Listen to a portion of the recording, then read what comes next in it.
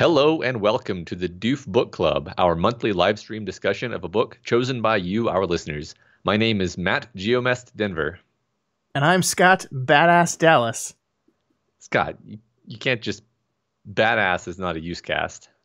I mean, just the fact that that you think that shows exactly why you will never be a member of that use cast, Matt. Hello, everyone, and welcome. Welcome to the book club. I hope you're all having a wonderful Friday night. I'm sure we know a lot of you guys, but if you are here for the first time, welcome to the Doof Media Book Club. If you've never listened to any of our stuff, this is the first time you stumbled upon us. We are a media company that makes podcasts and talks about all the stories we love. We also arrange and organize this monthly book club. Matt, why don't you explain that thing? And if you're here in the chat, why don't you go ahead and say hello? Yeah. Well, while people are introducing themselves, each month Scott and I select 5 books from a pool submitted to us by our wonderful Doof community. We put up a poll for all of our supporters on Patreon, patreon.com/doofmedia, and let them vote on which they'd like us to talk about. The book with the most votes wins, and then we all read it. All right. We meet up the last Friday of every single month, and we chat about the book that was chosen. This is the first Friday of the new month. It counts. February's weird. We pull slides of important or interesting moments and then dive deep into this book for a couple of hours. For those of you in the chat right now, like we said, feel free to make comments, ask questions. Just let us know what you think about what we're talking about as we go through. We want this thing to be an interactive discussion. This is a book club. It's not just Matt and I talking while you guys listen, hopefully. So to go ahead and do that. And Matt, what book are we doing this month? Well, this month's book was the Hugo Award-winning The Fifth Season by N.K. Jemisin. And the summary of this book reads as follows from Goodreads. This is the way the world ends. Again. 3 terrible things happen in a single day. Essun, a woman living an ordinary life in a small town, comes home to find that her husband has brutally murdered their son and kidnapped their daughter. Meanwhile, mighty Sanze, the world-spanning empire whose innovations have been civilization's bedrock for 1,000 years, collapses as most of its citizens are murdered to serve a madman's vengeance. And worst of all, across the heart of the vast continent known as the Stillness, great red rift has been torn into the heart of the earth, spewing ash enough to darken the sky for years or centuries. Now Essun must pursue the wreckage of her family through a deadly dying land, without sunlight, clean water, or arable land, and with limited stockpiles of supplies. There will be war all across the Stillness, a battle royale of nations not for power or territory, but simply for the basic resources necessary to get through the long dark night. Essun does not care if the world falls apart around her. She'll break it herself, if she must, to save her daughter. All right, so that is an interesting summary there. Rather incomplete, I would say. Yeah, I mean, and I thought the Empire, Sanze, had already fallen before the events of the book. It's like the remnants of them, right? I don't know. That's what I thought. But it's just you know, they got to do what they got to do. I see Brendan's in the chat, Zach's in the chat. They're talking about how much they like the book. So let's do that. Matt, what was your overall impression of the book? And while Matt is going through his explanation, why don't you guys in the chat tell us what you thought of it? Had you read it before? And what your overall thoughts were? And Matt, you go first. Yeah, well, so as usual, I did the audiobook, so I will be the touchstone for pronunciations. And I enjoyed this book. There are a few things about it where I'm not sure what they meant, even after thinking about it for a while. Mm-hmm. And that's why I'm really happy that we're doing this book club, because it's always we always figure things out when we're talking about the books. That is true. And there's certain things like the choice to make the 3 point of view characters. I suppose it goes without saying, this is a full spoilers discussion. Yeah. The 3 point of view characters actually are the same person, and this is withheld from you for a long time. That's one thing where I'm not sure exactly why it was done. And then there's the second person thing that I'm sure we're going to talk about. Mm-hmm. So like, there's a lot of things in my mind where I'm like fixated on them and I want to figure them out. But just in a global sense, I enjoyed the book. I liked a lot of the character stuff. It was the setting is probably the thing that stands out the most. I think that anyone who walks away from this book is going to be thinking about this setting and the world building that went into this universe, and the creativity of like a magic system built entirely on like geology powers Yeah. and all of that. So that I certainly enjoyed that because my background is largely in, geology. So Right. Yeah. And Zachary is saying in the chat that they like the sense of being dropped into a world where they had no idea what was going on. Brendan is saying they hadn't read it before. They also read the audiobook like you, Matt, and they liked it very much. They felt so dumb when the girl chose her name, because I think that's the first moment of realization that they are the same person. People are agreeing they liked being confused, and that's definitely what this book does. One of the things I'm going to talk about as we go through this thing is this idea of, sometimes I think books are like made to be read a second time. And like there's moments in this book that pay off so much more after you read it the first time. And I think we're going to be getting to one almost right away. And I think that's fascinating. I really, really enjoyed this book. I think the funny thing is I was introduced to N.K. Jemisin from a podcast. I think it was the Ezra Klein podcast. Yeah. And he basically had her on there to talk about the concept of world building. And like, as part of that hour-long podcast, like I think at the end of it, after she laid out her concepts of world building, they like made a world and like made a society and like fleshed it all out like in 30 minutes, and it was really cool. And so like I guess I had in my head that like this lady knows what she's doing when it comes to world building. So maybe I kind of had an attitude going in that it was like, okay, prove it. Yeah, all right, impress me. Yeah, right. And it did. I think this world is fascinating. I really, really like it. And we're really only scratching the surface of it, I think, because get it? It's a geology joke. I think there's 2 more books in this series, and I think they're going to really explore everything that's going on here. But we just get to see a little bit of it, and that little bit is enough to really, really interest me. One of the things I realized as I was pulling slides to get ready for this thing is I pulled a lot more from the beginning of the book than I did the end. And I think that's just because I loved the setup so much. And if I had a complaint about this book, it's that the end of it didn't really do a lot for me. I think the reveal that Alabaster is the one that breaks the world was cool, but I kind of guessed that by that point already. And so yeah, I mean we'll talk about that as we get to it, but that's just something I noticed. I was much more interested in the setup than I was the payoff. And maybe it's because this is not really a payoff. It's just the whole thing is set up for books 2 and 3. Mm-hmm. Yeah, I'll definitely say that the science was all like really impressive and correct as far as I could tell. Except for the fact that you can transfer energy between things with your mind. Yeah, except for that part. Yeah, it was cool. Like, I mean, you know this stuff. I took 2 geology classes in college, so I am not an expert of geology by any means, but I took enough geology to like be interested in how all this stuff works, and the concept around, okay, let's talk about geology, let's talk about plate tectonics, let's talk about what happens when the earth moves, and let's build an entire culture and world and magic system around that. It's a really inventive, cool idea. I feel like even just the idea of a ridiculously tectonically active planet is an intrinsically interesting fictional premise, even without the idea of the orogenies. Yeah. But yeah, that obviously we'll get into all these things. So should we just get into it? Yeah, let's just, before we go, Metathulu says that they're a sucker for the second person aspect of the book, and the tone of the prologue instantly hooked them. That's a perfect way to transition to those things, because I think that's our first few slides dealing with that stuff. All right, so yeah, these are the opening words of the book. Let's start with the end of the world, why don't we? Get it over with and move on to more interesting things. First, a personal ending. There is a thing she will think over and over in the days to come as she imagines how her son died and tries to make sense of something so innately senseless. She will cover Uche's broken little body with a blanket, except his face, because he is afraid of the dark, and she will sit beside it outside.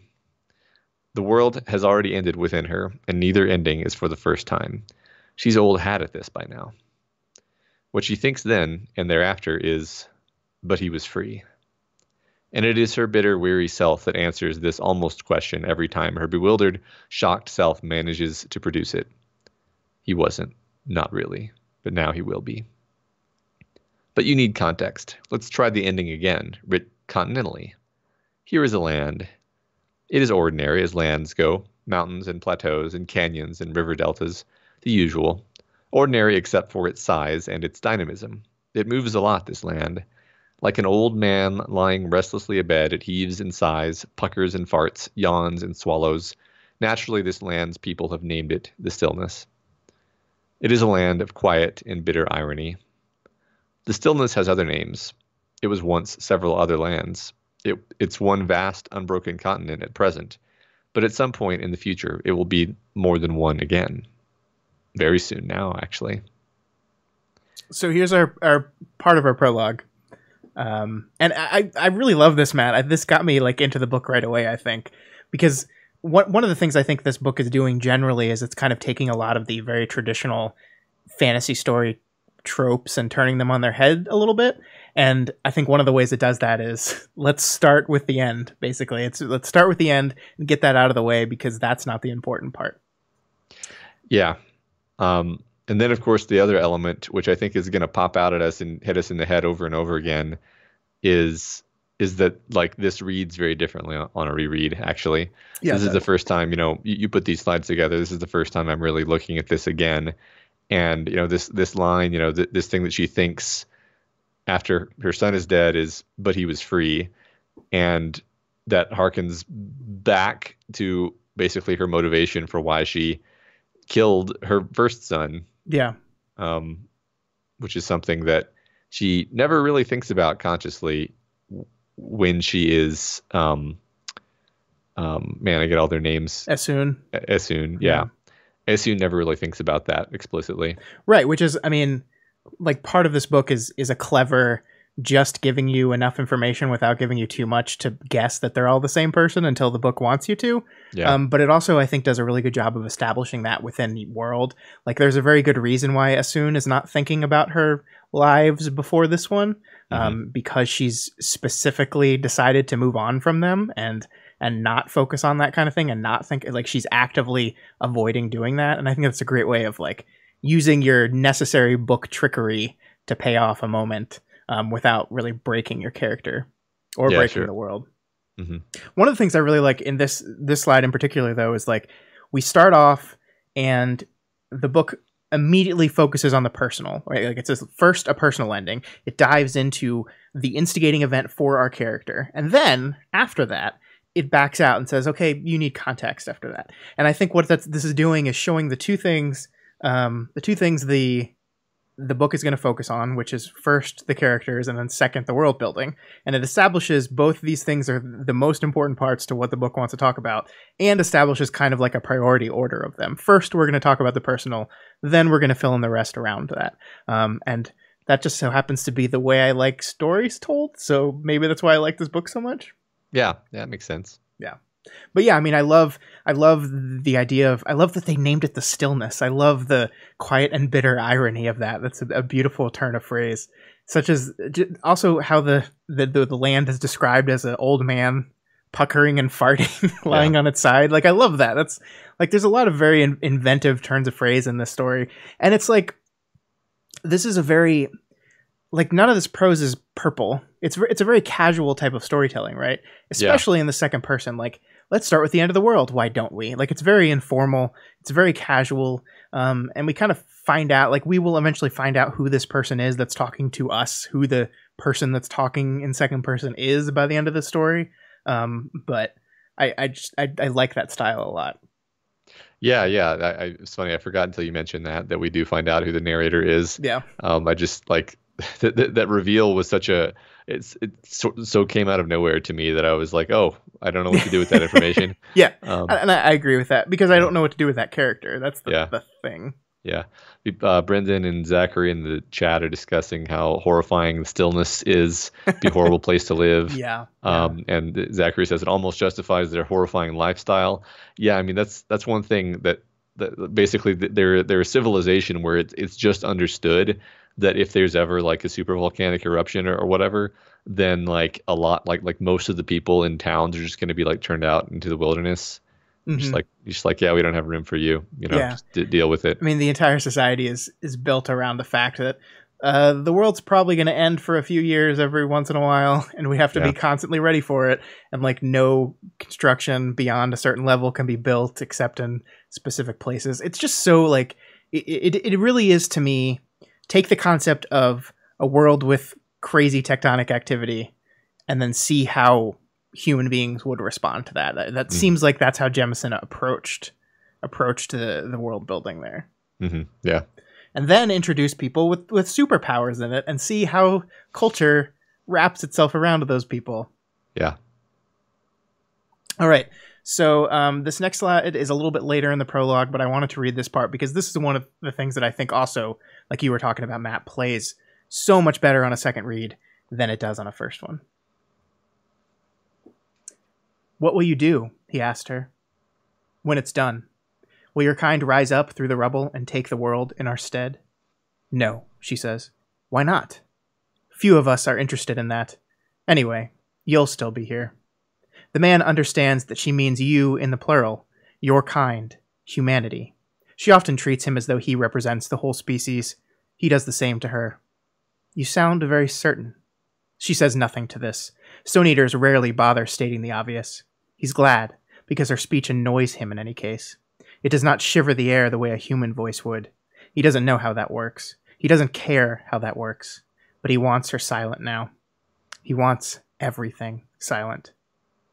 "End," he says. "Please." And then he reaches forthwith. That's a typo. Forthwith, with all the fine control that the world has brainwashed and backstabbed and brutalized out of him, and all the sensitivity that his masters have bred into him through generations of rape and coercion and highly unnatural selection. His fingers spread and twitch as he feels several reverberating points on the map of his awareness, his fellow slaves. He cannot free them, not in the practical sense. He's tried before and failed. He can, however, make their suffering serve a cause greater than one city's hubris and one empire's fear. So he reaches deep and takes hold of the humming, tapping, bustling, reverberating, rippling vastness of the city and the quieter bedrock beneath that. Then he reaches wide, taking hold of the great sliding puzzle piece of earth shell on which the continent sits. Lastly, he reaches up for power. He takes all that, the strata and the magma and the people and the power in his imaginary hands. Everything. He holds it. He is not alone. The earth is with him. Then he breaks it. So this is the end of the world. We learn a little bit later that this is Alabaster, our main male character in the story, I guess. Yeah. And like, this is the thing, like, this was impactful to me the first time I read it, but when I pulled the slide for our preparation and reread it, this means so much more to me now. Like the emotion of this, the emotion of the words, like, mean so much more when you understand them. And like, I get the idea behind putting this in the very beginning, and like, I think it creates a sense of mystery and confusion. You want to understand this. What is this brainwashed and backstabbed and brutalized people? Who are these people? What happened to them? Why? Why is this guy so desperate for the end? But on a reread, this is beautiful. It elevates it for me because I understand him. I understand his pain. I understand why he feels this way. Like when he says end, like the please, it is beautiful and heartbreaking. And I wonder, not to like disparage the writing and say this is bad writing, but like sometimes you wonder if things are written to be read more than once, you know? Mm-hmm. Yeah, I felt the same. In fact, this is the one part of the book that I went back to and listened to again before I even finished, because I sort of figured out that it was Alabaster, and I was like, yeah, I was like, okay, well, I need to read that again and figure out the context, because, okay, he's got his Stone Eater friend here. The idea is they're intentionally going to destroy the world. You know, you see all these details, like he reaches out, and we know that he can basically take control of other orogenies. Yeah. And we know that he can use the power of the floating obelisks. So that's why he's reaching up, you know. So it's all like all the puzzle pieces are in here. Mm-hmm. And it enables him to do what he does, and then it all, you know, it makes sense. And you know why he does this by the end. Yeah. Well, maybe not entirely why, because I think he has a plan beyond just kill everyone. Yeah, he does. It's not. But It's not just like that's what I think was so funny about the summary. The summary is like he's doing it for revenge, right, and I was like, I a think it's a madman. little. I think it's a little more than that. I Yeah, think that's what the society would want to construct him as is the man doing it just for revenge. yeah. It's a little bit weird that the summary says like, "Oh yeah, the madman," because it's like, Yeah. that's that's what the bad guys would call him. Right. Right. Maybe the summary was written by the bad guys. Maybe, yeah. I Yeah. mean, like to be fair, he does murder millions of people. True. True. True. So, I think we're seeing in the chat here that people are agreeing with the 567 is agreeing that they listen to this at the end of right as soon as they finish the book as well, and then yeah, people are agreeing that this is really impactful on a second read. That's why I don't know, man. Like just like I don't think a book should make you need to read it more than once to appreciate it fully, but it's yeah. amazing how much it does. Brennan points out that Cyanide calls him a madman when she works under him. But the thing is, like, what does he do in the story other than this that qualifies him as being like he's been broken by his experiences and the abuses that he's gone through and the loss that he's suffered. Yeah. But I don't think it's fair to call him a madman.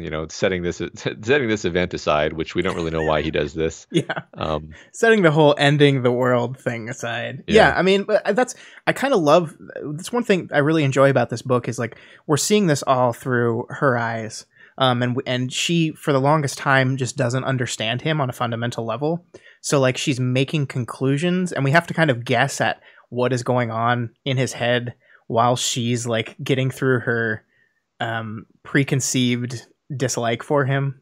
And we actually see like it's such kind of a power flip thing, and the book kind of directly addresses this later. But this idea that like he's the most powerful of these guys that have ever lived, and yet she is like fundamentally stronger than him in spirit and heart, just because he's been broken and torn apart like mentally throughout his life.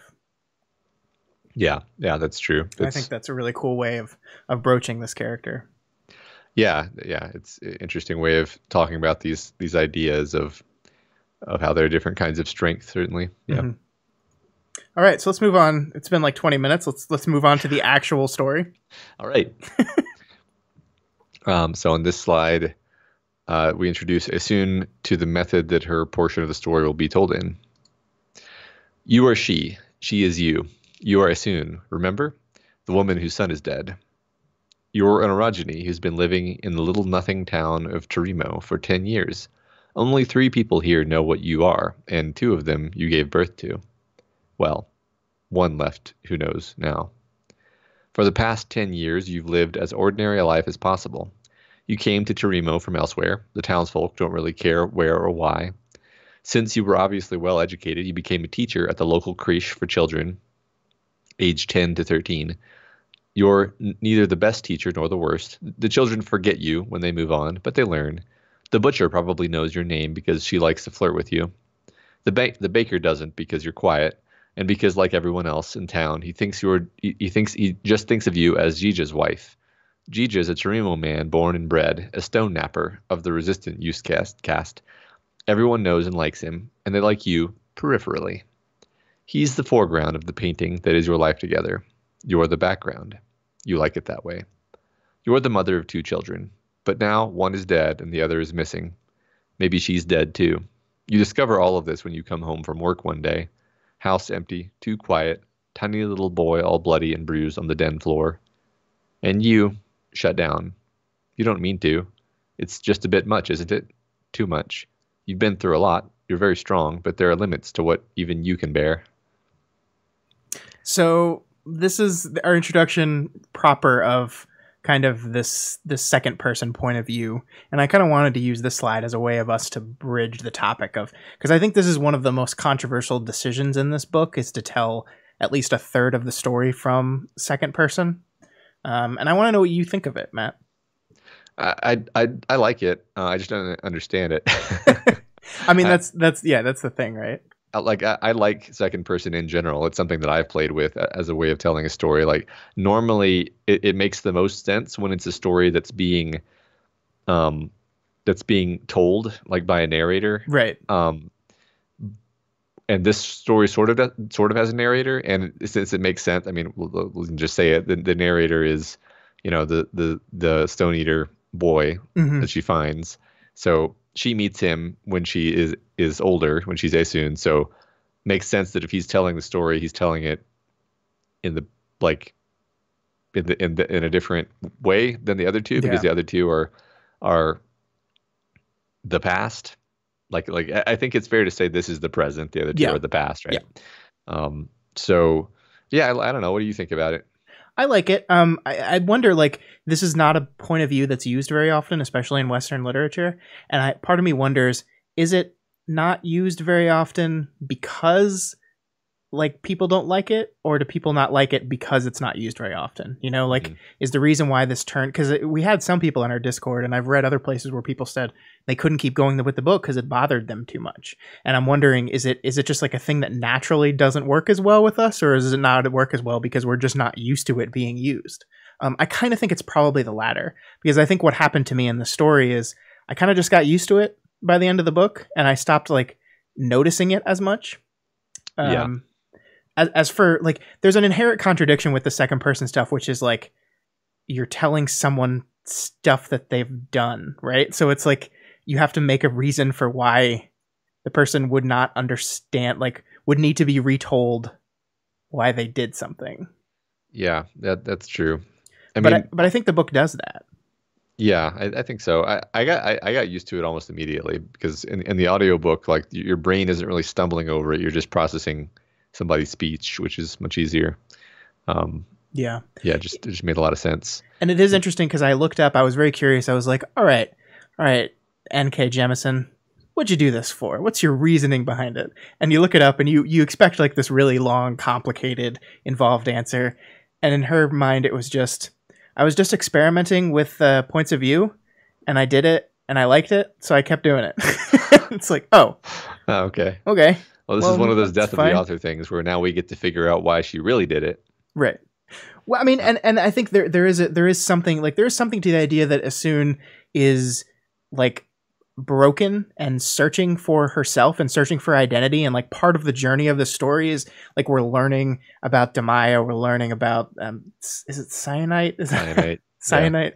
yeah, We're learning about these two characters, and we're learning about like these characters are like kind of being reabsorbed into the person who Asun is, and so I think from that perspective, like someone narrating your life to you makes sense within this journey to rediscover who you are, right? yeah. I mean, especially with the way this begins, where she's just like shattered and Right. catatonic for several days, and kind of loses the ability to think coherently. Yeah. Um, she kind of needs to be rebuilt from all the strength that is within her. Like, I mean, this is one of those things where on a reread, it is really kind of I think more impactful actually, because Yeah. it's like it's talking about like you've been through a lot, you're very strong, but there are limits to what even you can bear. Like she's been through some pretty terrible things, Yeah. but she that coming home to this after like a life of relative stability and thinking that she's kind of left all that behind her is just broken her. Yeah. So I love that line. It's just a bit much, isn't it? yeah. Like, I love that. Yeah, the voice actor was great in this because it's like this. I don't know. I can't really replicate it, but it Well, and I was really well wonder if done. part of the way second person works here is you can have that kind of like, that's a little cheeky Yeah, in discussing a woman who is like suffering from one of the worst things imaginable, the death of her son. And I yeah, think like you couldn't do that in a first person perspective. Even a third person perspective, I don't know if that would work as well, but because like you're telling the story to the person, I think that cheekiness kind of works, Yeah, I'm not yeah. sure if I'm explaining that right, but Well, I mean, I like the word cheeky because I can't think of a better word, honestly. But like, what I want to say about this slide is like this. It may be my least favorite thing about the book is that it begins with this horrible thing happening to a character that we haven't really met yet. yeah. And that's risky storytelling wise Oh yeah. because like usually storytelling you want to make me like the character before you start hurting them. This is like the first thing we know about Asun is her son is murdered right there in front of her, and Yeah. I don't know who she is. I don't care about her. I don't know whether I should like her or not. I feel like a kind of like pity for her because this thing has happened.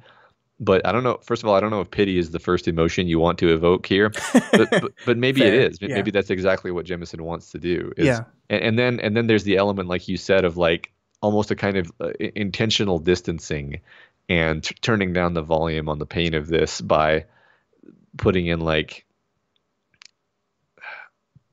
putting in the second person and putting in some deeper some impersonal kind of language. Yeah. Well, I mean, like even if you look at that one at the very top, like only 3 people here know what you are, and 2 of them you gave birth to, and then that one left who knows now. That's like so like Cold. it is. It's really Yeah. cold, and I don't know if you're in a third person omniscient, or if you're in a first person, you kind of maybe look at Assun differently if she's the one thinking that, right? Like Yeah. if that's coming from her brain, maybe that changes how you feel about her. And not that, like, I mean, sometimes when you've suffered a terrible thing, stuff like that just pops into your head, and it's like the cruel irony of that kind of thing. But I just think it's so much more effective from the point of view of someone relaying this to the person who experienced it. hmm See, the problem is that's not how I processed it. I processed it as just like, I don't know why this story is second person. We realize later that it's being told by someone else, Right. Yeah, and you don't thus know. these, yeah. So if you think of these as her thoughts, you do think of her as a different type of person. Yeah. And Metathulu says in the chat that this feels like an intro to a computer game RPG. It seems weird to start, but it goes along, it seems more natural. And I would agree with that. Like it does have that, like, you are she is you are Assun. Like it's like commanding you, the reader, like this is who you are. Yeah. Matthias, sorry if I pronounced that wrong, says Turtles All the Way Down by John Green has some second person stuff. I haven't read that, but I remember hearing about it, and the idea there, I think, is that he's basically using that voice to like channel the particular mental illness of the narrator to make you kind of feel it more strongly and get swept up in it. Yeah. I need to read that book. Yeah, I think I should too. I like John Green. I just haven't read that one yet. Yeah, the director is Hoa, the narrator. Yeah. And 567 makes a good point.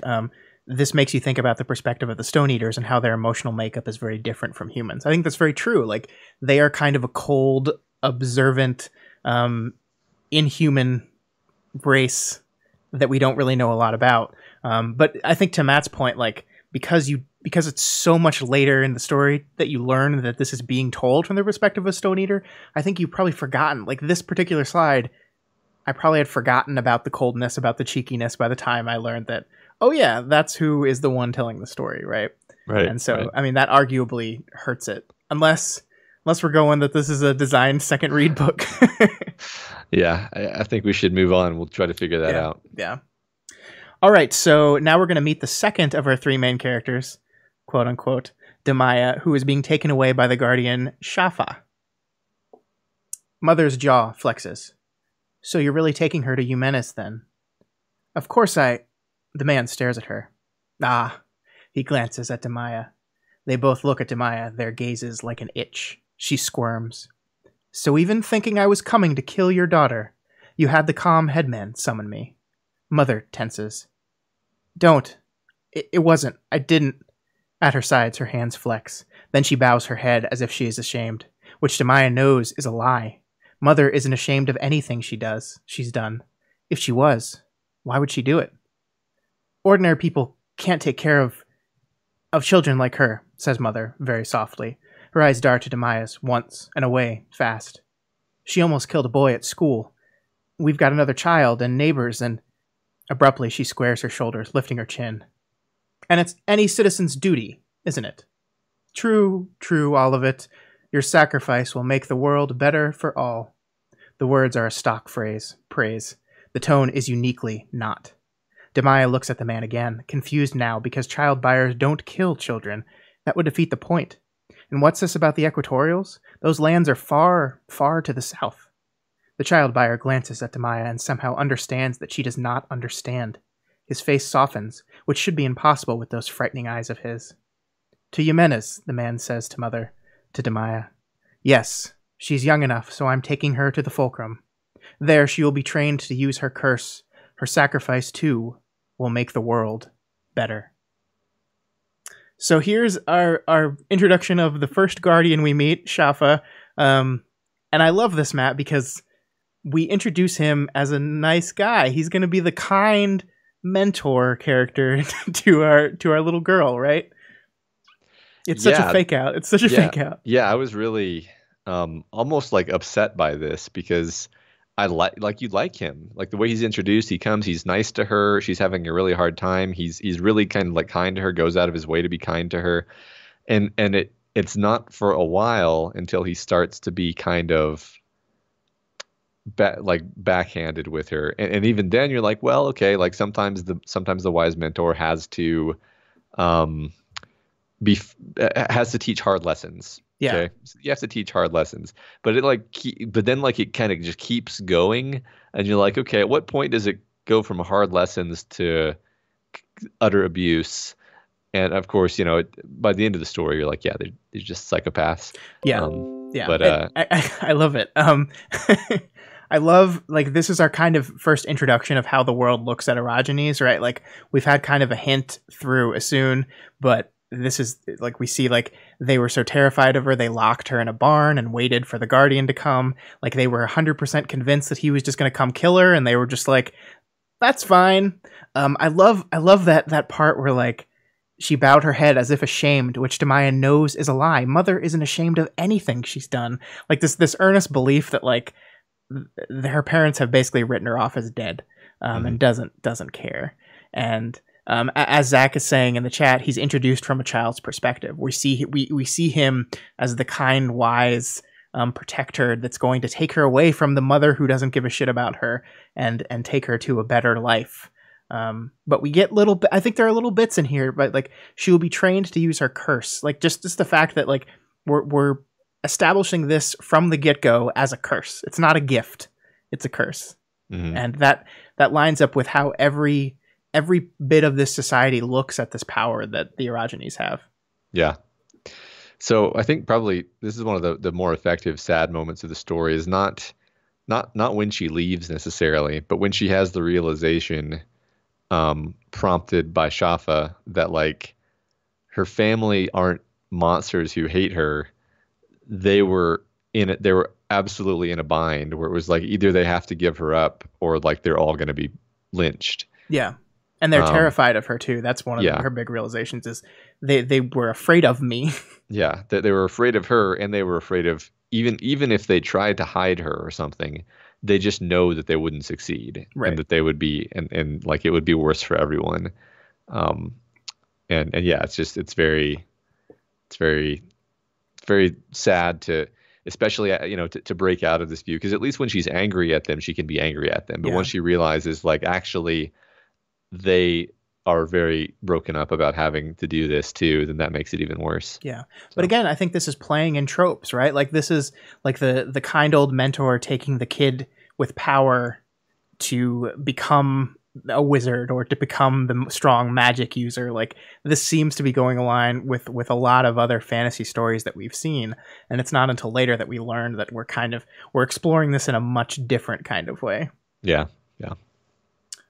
Speaking of why people are afraid of these people, let's learn why people might be afraid of the erogenes. All right, so Asun decides to leave her city, but she's stopped at the gate by people who have finally figured out that she's a raga. That's a bad word, Matt.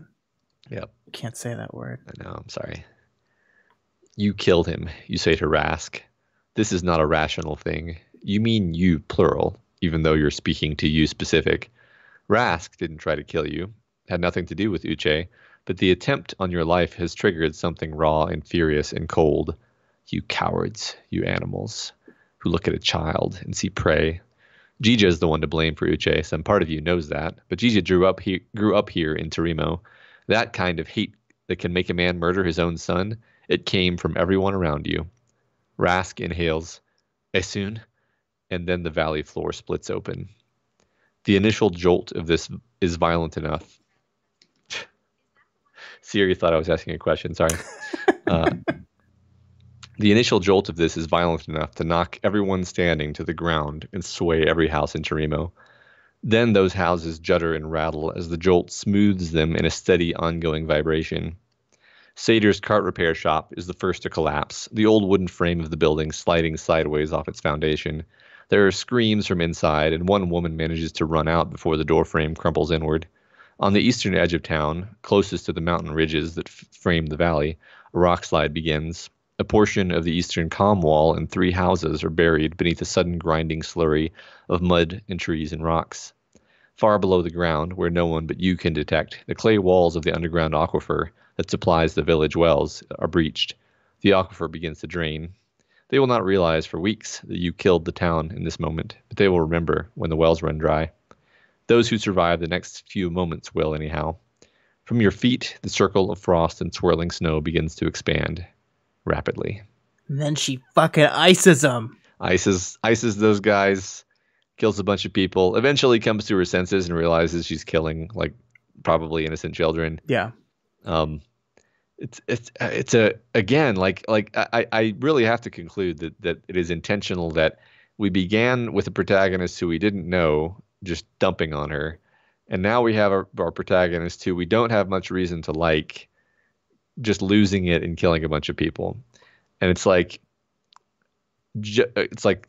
she's justified in defending herself. She's not justified in trying to kill everyone in the town, you know? No, yeah. I mean, the part that really jumped out at me is the aquifer begins to drain. They will not realize for weeks that you killed the town in this moment. That's such a decisive phrase. You, in that moment, like, not just the people that you killed the entire comm. It's over. And like, it is. I think you're right that you're not supposed to know how to feel about Asun at this point. Mm-hmm. You know, we were talking about how the language in the second person is kind of cold and a little jokey and cheeky, talking about like some pretty serious stuff. And now she's just casually just murdered this entire town. And yeah, I don't think you're supposed to know. And one of the things that jumped out at me, especially on the second read through, is this jump back to the you plural versus the you specific, which we saw in the prologue. We saw when the Rock Eater was talking to who we'll learn later is Alabaster about who's going to survive. They said, the Rock Eater said, you will still be here, and the text notes they meant the you plural, and I think that's like very intentional, right? I think that's an intentional callback. We're connecting this moment to that moment. We're connecting this moment where he ends the world to her, this moment where she ends this town. Yeah. And I also think we're connecting who the narrator is there and trying to draw a connection between those. Yeah. It's interesting because I don't have a lot of confidence in this, but like it seems to be indicating like the toxicity of thinking about people in terms of groups. Yeah. Because she's basically lashing out and killing a group of people because of the sins of, you know, the one in this case. Yeah. Yeah. And Alabaster is killing a whole civilization because of, I mean, really because of a kind of complicity in what was done. But like, honestly, most of those people didn't know about, you know, the stations, whatever they were called. Yeah. The fact that those were like lobotomized children. So it's like,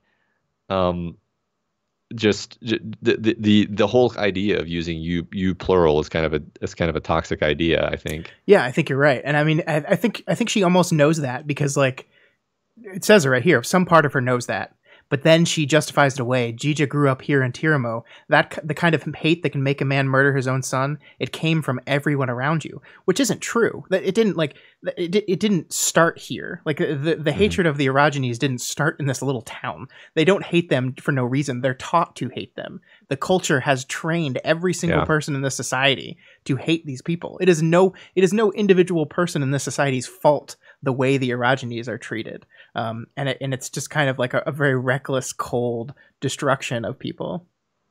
Yeah. 567 points out that not only did she kill the people who were trying to kill her, but she also ices like the calm leader who was trying to help her and like going out of his way to help her, putting himself at risk actually. And like that was one thing where I was like, well, that's not good. I don't like her in this moment. Yeah, Rask was really nice to her. Yeah. Really, I mean, like she could have.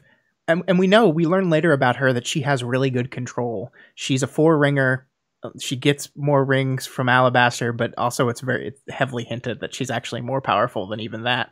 So we know she has really good control. She could just kill the person who tried to shoot her with a crossbow and then just leave, right? Like that would have made her point, but that's not what she's interested in doing here. Mm-hmm. Yeah, I mean, it's like and once you learn that this is the same character as the girl from the beginning who was being cast out of her city, there's almost a kind of like she's getting revenge for something that happened when she was a child, in a completely different context. Like she's lashing out. She's not even lashing out at Torimo. She's lashing out at the town that the world, like because it reminds me of, because doesn't Rask say I had a sibling who was taken away? Yeah. That's why he empathizes with her, because he's lost a sibling. Yeah, and her reaction to that is to be like, I'm gonna kill you. like I don't basically I don't forgive you, which is really kind of a dark, bitter kind of thing to have in the story. Yeah, there's a debate going on in the chat about whether or not this was a conscious choice of hers, or she just kind of lost it in this moment and lashed out uncontrollably. I don't know. I tend to think that she was doing this on purpose. It wasn't an accident. Yeah, I think maybe a little bit of column A, a little bit of column B. Yeah. All right, so let's meet our third and final character. Let's meet Cyanite. I love that name. Yeah, it's like it's like a rock. Yeah, they're all rocks. So Cyanite is a 4-ring orogeny, which just means has passed 4 tests of skill, and has been given a very important assignment. She jams a foot in the door's path before it can build up much momentum, and leans in to say, "I'm Cyanite." It doesn't mean anything to him. She can see by his now furious glare. He inhales to start shouting. She has no idea what, but she doesn't want to hear it. And before he can, she snaps, "I'm here to fuck you, Earth Burnit. Is that work disturbing your beauty rest?" Part of her is appalled at her own language and her own anger. The rest of her is satisfied, because that shuts him right the rut up. He lets her in. Now it's awkward. Cyan sits at the small table in a suite. A suite. He's got the whole suite of furnished rooms to himself, and watches while he fidgets. He's sitting on one of the room's couches, pretty much perched on its edge. The far edge, she notes, as if he fears to sit too close to her. "I didn't think it would be starting again this soon," he says, looking at his hands, which are laced together before him. "I mean, they always tell me there's a need, but I didn't..." He sighs. "Then this isn't the first time for you," Cyanite says. He only earned the right to refuse with his 10th ring. No, but..." He takes a deep breath. "I didn't always know." "Didn't know what?" He grimaces. "With the first few women, I thought they were interested. You..." Then she gets it. The deniability is always there, of course. Even Feldspar never came right out and said, "Your assignment is to produce a child within a year with this man." The lack of acknowledgement is supposed to make it easier somehow. She's never seen the point. Why pretend that the situation is anything other than what it is?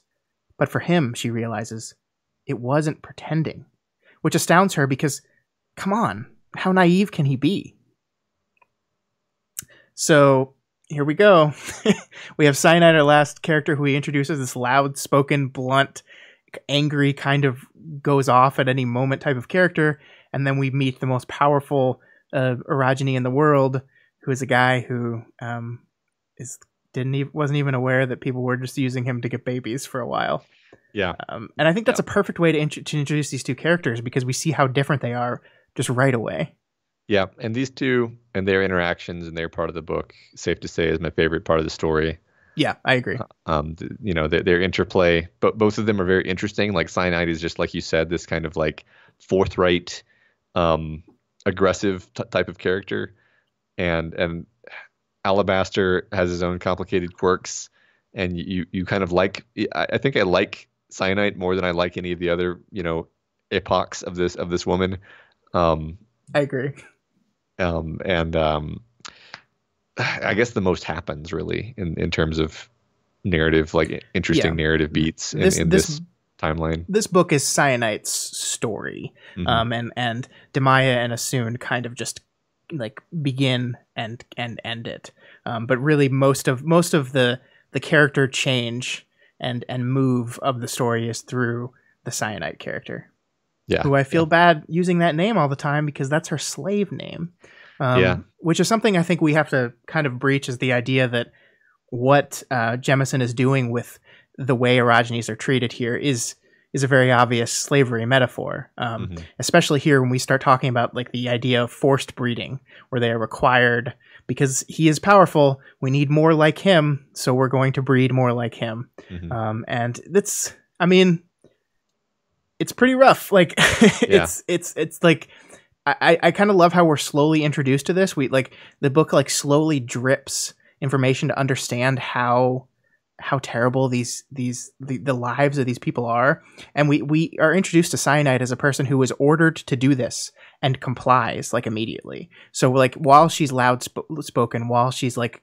kind of goes off and gets angry and is a very emotional person, she acquiesces to this, and we understand kind of like how controlled and enslaved she is. Hmm. And the thing I love about the Demaya arc is then we get to see how she got that way. Like Yeah. how, like we see in the Cyanide arc, we see someone who has been indoctrinated and enslaved and completely controlled, and we see how she breaks free of that thought control system. In Demaya, we see how that system is imprinted on her.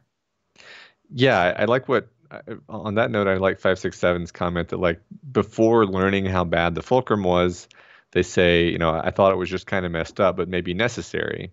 Yeah, that's true. Like how the stone lore can be very coldly pragmatic, and that's a good point because like you don't the book, you trust the book to tell you how bad these things are, and cyanide actually just kind of it's she's acting like it's annoying but not that bad, Right. right? Like she's like, oh, whatever, this is just one of the crappy things about life, and like it takes you time to actually kind of like realize like, oh, she's only accepting this in the first place because it's like death if she doesn't. Right. And she's been, like you said, indoctrinated, broken down, and terrorized basically, Yeah. and into a place where basically her only remaining choice is to kind of have the attitude of like, well, better get it over with. Yeah, and her whole thing around it is like this pragmatic acceptance. Like that's what the "how naive can he be" line at the end of the section is. It's like, how could you have ever believed that that people wanted to sleep with you because they liked you? And where his is like, he seems like so much so, and we don't really get to see any of his backstory, right? Like we get hints at it at what must have happened to him to turn him into the person he is, but like he never seems like he's always the one pushing against the system, and he actually, I think, like we'll see in maybe one or two slides from now, like how I think he's kind of imprinting his desire onto her, like the things he wants out of life, he's putting that onto her when I don't think she's quite there yet. Hmm. Hmm. Yeah, right. I mean, he's definitely a lot more broken out of the system than she Yeah, is. He's yeah, aware of a lot more of the atrocities. He's already like scared away his guardian somehow. yeah. We never learn what he did he did to that Yeah, guardian. I kind of like that. I kind of Yeah. like that it was just like, what did, what did you do to him or her? Yeah. Yeah. All right, so let's move on to the next one. All right. So in this one, we're back with Demaya now as she journeys to the Fulcrum, the training place for Erogenes. She asks Shafa for a story, and he tells her this wonderful, pleasant one. We didn't pull the whole story because it's too long. We just pulled the introduction part of it. Okay. Long ago, during the season of Teeth, that's the third season after Sanze's founding, maybe 1,200 years ago, an Orogeny named Misailem decided to try to kill the Emperor. This was back when Emperor actually did things, mind, and long before the Fulcrum was established. Most Orogenes had no proper training in those days. Like you, they acted purely on emotion and instinct. On the rare occasions that they managed to survive childhood, Misailem had somehow managed to not only survive, but to train himself. He had superb control, perhaps to the fourth or fifth ring level. What? He nudges her leg again. Ranking is used by the Fulcrum. Stop interrupting. Demaya blushes and obeys. Superb control, Shafa continues, which Musalim promptly used to kill every living soul in several towns and cities, and even a few commonless warrens. Thousands of people in all. Demaya inhales, horrified. It has never occurred to her that ragas. She stops herself. She is a raga. All at once, she does not like this word, which she has heard most of her life. It's a bad word she's not supposed to say, even though the grown-ups toss it around freely, and suddenly it seems uglier than it already did. Erogenes, then. It is terrible to know that Erogenes can kill so many so easily, but then she supposes that is why people hate them. Her. That is why people hate her. Why did he do that? She asks, forgetting that she should not interrupt. Why indeed? Perhaps he was a bit mad. Shafa leans down so that she can see his face, crossing his eyes and waggling his eyebrows. This is so hilariously unexpected that Demaya giggles, and Shafa gives her a conspiratorial smile. Or perhaps Musalim was simply evil. Regardless, as he approached Eumenes, he sent word ahead, threatening to shatter the city walls if its people did not send the emperor out to meet him and die. So then the rest of the story is the emperor brings the very first guardian, which knew about Erogenes and defeats, and it's the birth of guardians and their control system, and he ends the story. And I think this is when he breaks her hand at the end of the story. Yeah. To demonstrate the power of himself, and this is when he shifts from being the good old mentor to something a lot more darker. And I love this too because like you can see this is a story of indoctrination into their belief system, right? Like you kind of see it happen in her realization that I'm a raga, like people hate me, like it's like it's becoming imprinted on herself who she is, and she's letting this story be the thing that defines how she and everyone else feels about her. And it's really tragic, and like he's still joking around with it. Like I love this moment where like perhaps he is a bit mad, and then he crosses his eyes and waggles his eyebrows, and it's like, that's so funny, and then it goes darker from there. Yeah. And then by the end of this interaction, he's broken her hand and then basically said to her, like, what have you learned? And it's like, you'll hurt me if I don't obey.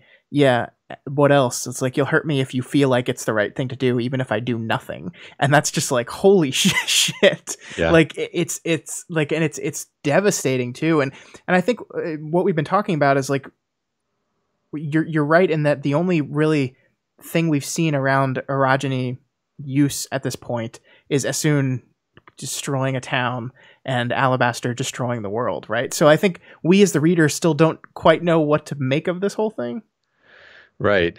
And it takes us a while before, I mean, the story continues to play with this idea, actually, because we later learn that Musalim was basically getting what is portrayed by, I believe, Alabaster. I think it was Alabaster. Yeah. As being justified revenge. Because the Empire was eating people. Yeah. They were cannibals. Ate his family. Yeah, I guess. they ate his whole family. Yeah. So it puts that in a different context, but it's all still very complicated to me because like the point here, like at this point in the story, it's like the hero, like Shafa's point is you are not the hero. The Erogeny never gets to be the hero. Yeah. The hero is the person, the human who manages to kill the Erogeny. But then like I don't think it makes sense to invert it and be like, actually, he was the hero. He's like, well, but he killed a bunch of people. I guess they were bad too, but like, can we just not kill people en masse as a solution to our problems? Nope. No, I guess that's what we're doing. Okay.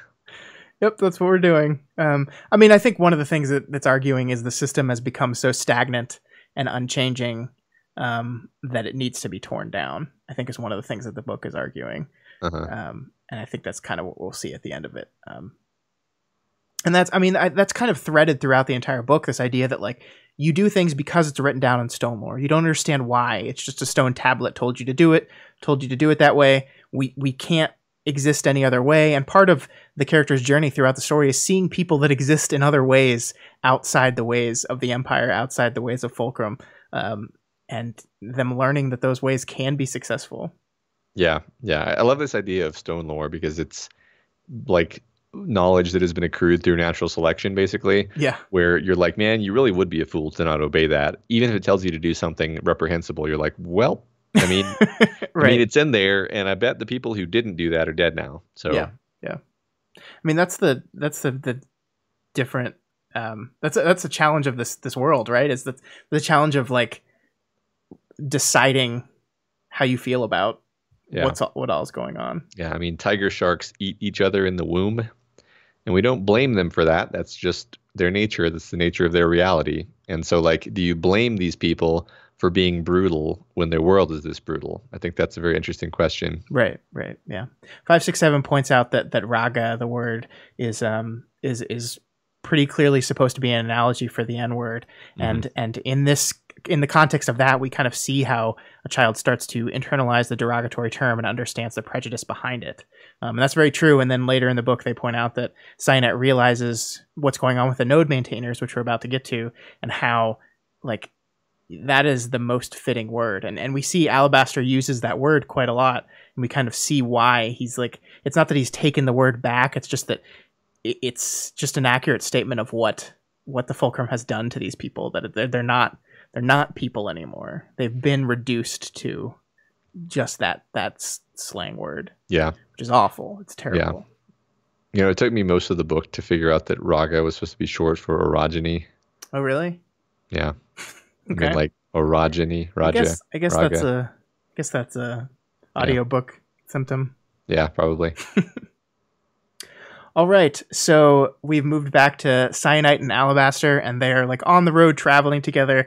This is the one part of the book where you kind of feel happy because like it's just like a silly kind of traveling, not romance, because they're like being forced to sleep together, and that feels weird to call it a romance, but they don't like each other. They're kind of like brutal and hostile with each other, but I think that makes for entertaining dialogue. Mm-hmm. And now here Alabaster has decided he knows exactly what's wrong with Cyanite. I think you hate me because I'm someone you can hate. I'm here. I'm handy. But what you really hate is the world. At this, Cyan tosses her washcloth into the bowl of water she's been using and glares at him. The world doesn't say inane things like that. I'm not interested in mentoring a sycophant. I want you to be yourself with me. And when you are, you can barely speak a civil word to me, no matter how civil I am to you. Hearing it put that way, she feels a little guilty. What do you mean, then, that I hate the world? You hate the way we live, the way the world makes us live. Either the Fulcrum owns us, or we have to hide and be hunted down like dogs if we're ever discovered, or we become monsters and try to kill everything. Even within the Fulcrum, we always have to think about how they want us to act. We can never just be. He sighs, closing his eyes. There should be a better way. There isn't. There must be. Sanzi can't be the first empire that's managed to survive a few seasons. We can see the evidence in other ways of life, other people who become mighty. He gestures around from the high road towards the landscape that spreads all around them. They're near the great eastern forest, nothing but a carpet of trees rising and falling as far as the eyes can see. Except just at the edge of the horizon, she spots something that looks like a skeletal metal hand clawing its way out of the trees. Another ruin, and it must be truly massive as she can see it from here. So I like this because I really think he's like putting his beliefs on her in a way. Like I'm sure, like, I agree that Cyanite is frustrated with the world, but I don't think she quite lines up with what he's saying here. Mm-hmm. And this is clearly what he thinks and what he wants. He thinks that this is a bum rap. He hates it. He wants there to be a better way, and he wants to search for that better way. She's not there yet. She's getting there. I mean, I think that the moment here where she looks out and sees the evidence of another way, that hand poking out of the forest, is a step towards her coming to that realization, which a lot of this early part of her arc in the story is her coming to that realization. But it's mostly him. And I find it interesting that he puts that on her. Yeah, I'm of two minds about it, because I can see like that he knows that she probably has, like, she feels this way deep inside her, but never in a way that's articulated. Like, she doesn't lie awake at night thinking like thinking I want to be free. Like I resent the Fulcrum. She doesn't have these thoughts, but that doesn't mean that they aren't true. Like Sure, yeah. it doesn't mean they don't resonate with her. And maybe it takes time for them to start resonating before she kind of like gets enough time and space away from the fulcrum that she can let go of her fear.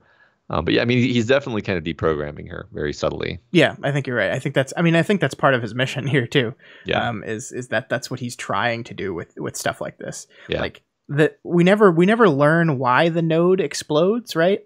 The node just kind of randomly explodes and then they go to the node, but I think he had already decided they were going to a node to make her see. So I think it was all part of his plan was I'm going to show this person the truth of what's going on. um, I forget. I thought the node maintainer like lashed out and killed everyone in a moment of Yeah, I mean he caused it, but we don't know why or how. like how often does that happen? Like Mm. if that's a thing that happens all the time, that seems like it would be bad. Hmm. Hmm. And he just happened to be around there, and an obelisk just did they use an obelisk to stop that? I can't remember. I think they might have. Yeah, Yeah. I think actually like she tapped into it and then he like used her. He like took her power and controlled it or something Yeah. like that. Yeah, it's been a while. Can I just mention how much I like stories that have like ancient relics of past technological civilizations? Yeah. It's one of my favorite things. I like it a lot too, and I like it, functionally here too. I mean, it is just kind of neat, but also it's like we're being told by the culture and the story over and over again that our way is the only way. This is what we have to do to survive. This is the only way to survive, and we keep seeing little hints and bits of no, maybe not. Maybe there's other things. Maybe something else is going on here that we don't understand. And we're about to get to a point where the book kind of like directly addresses that to us, the reader. Yeah, well, I mean, I always the obelisks are my favorite because and like you knew they were going to come into play, Right. but just like oh yeah, and then there's giant floating obelisks. Yeah, they're of introduced so crystal. casually, right? Yeah. It's just like, oh yeah, this is just a thing that exists in this world. Yeah. No one knows what they are, what they do. They just kind of float around, and we're all Yeah. just cool with it. They wander around randomly in the sky. Yeah, whatever. Oh, it's just a yeah. Yeah, and That's funny. It's another day, Tuesday, Obelisk Day. So Alabaster in this next scene, with Cyan's help, manages to stop a giant volcano from exploding. They head to the node, and which is a protective place where an orogeny should be stopping all seismic activity in the region to find out what's going on. Then Cyan finds the node chamber. That's what it has to be. It's in the middle of the building, through an elegant archway decorated with paler rose marble and embossed tree root designs. The chamber beyond is high and vaulted and dim, but empty, except in the room's center, where there's a big thing. She would call it a chair if it was made of anything but wires and straps. Not very comfortable looking, except in that it seems to hold its occupant at an easy recline. The node maintainer is seated in it anyway, so it must be... Oh. Oh. Oh, bloody burning earth. Alabaster standing on the dais that holds the wire chair, looking down at the node maintainer's body. He doesn't look up as she comes near. His face is still, not sad or bleak, just a mask. Even the least of us must serve the greater good, he says, with no irony in his voice. The body in the node maintainer's chair is small and naked, thin, its limbs atrophied, hairless. There are small things, tubes and pipes and things, she has no words for them, going into the stick arms, down the goggle throat, across the narrow crotch. There's a flexible bag on the corpse's belly, attached to its belly somehow, and it's full of, the bag needs to be changed. She focuses on all this, these little details, because it helps. Because there's a part of her that's gibbering, and the only way she can keep that part internal and silent is to concentrate on everything she's seeing. Ingenious, really, what they've done. But she sees the bigger picture, too, in spite of her effort to concentrate on the minutiae. The node maintainer, a child, kept like this for what must have been months or years. A child whose skin is almost as dark as Alabaster's, and whose features might be a perfect match for his if they weren't so skeletal.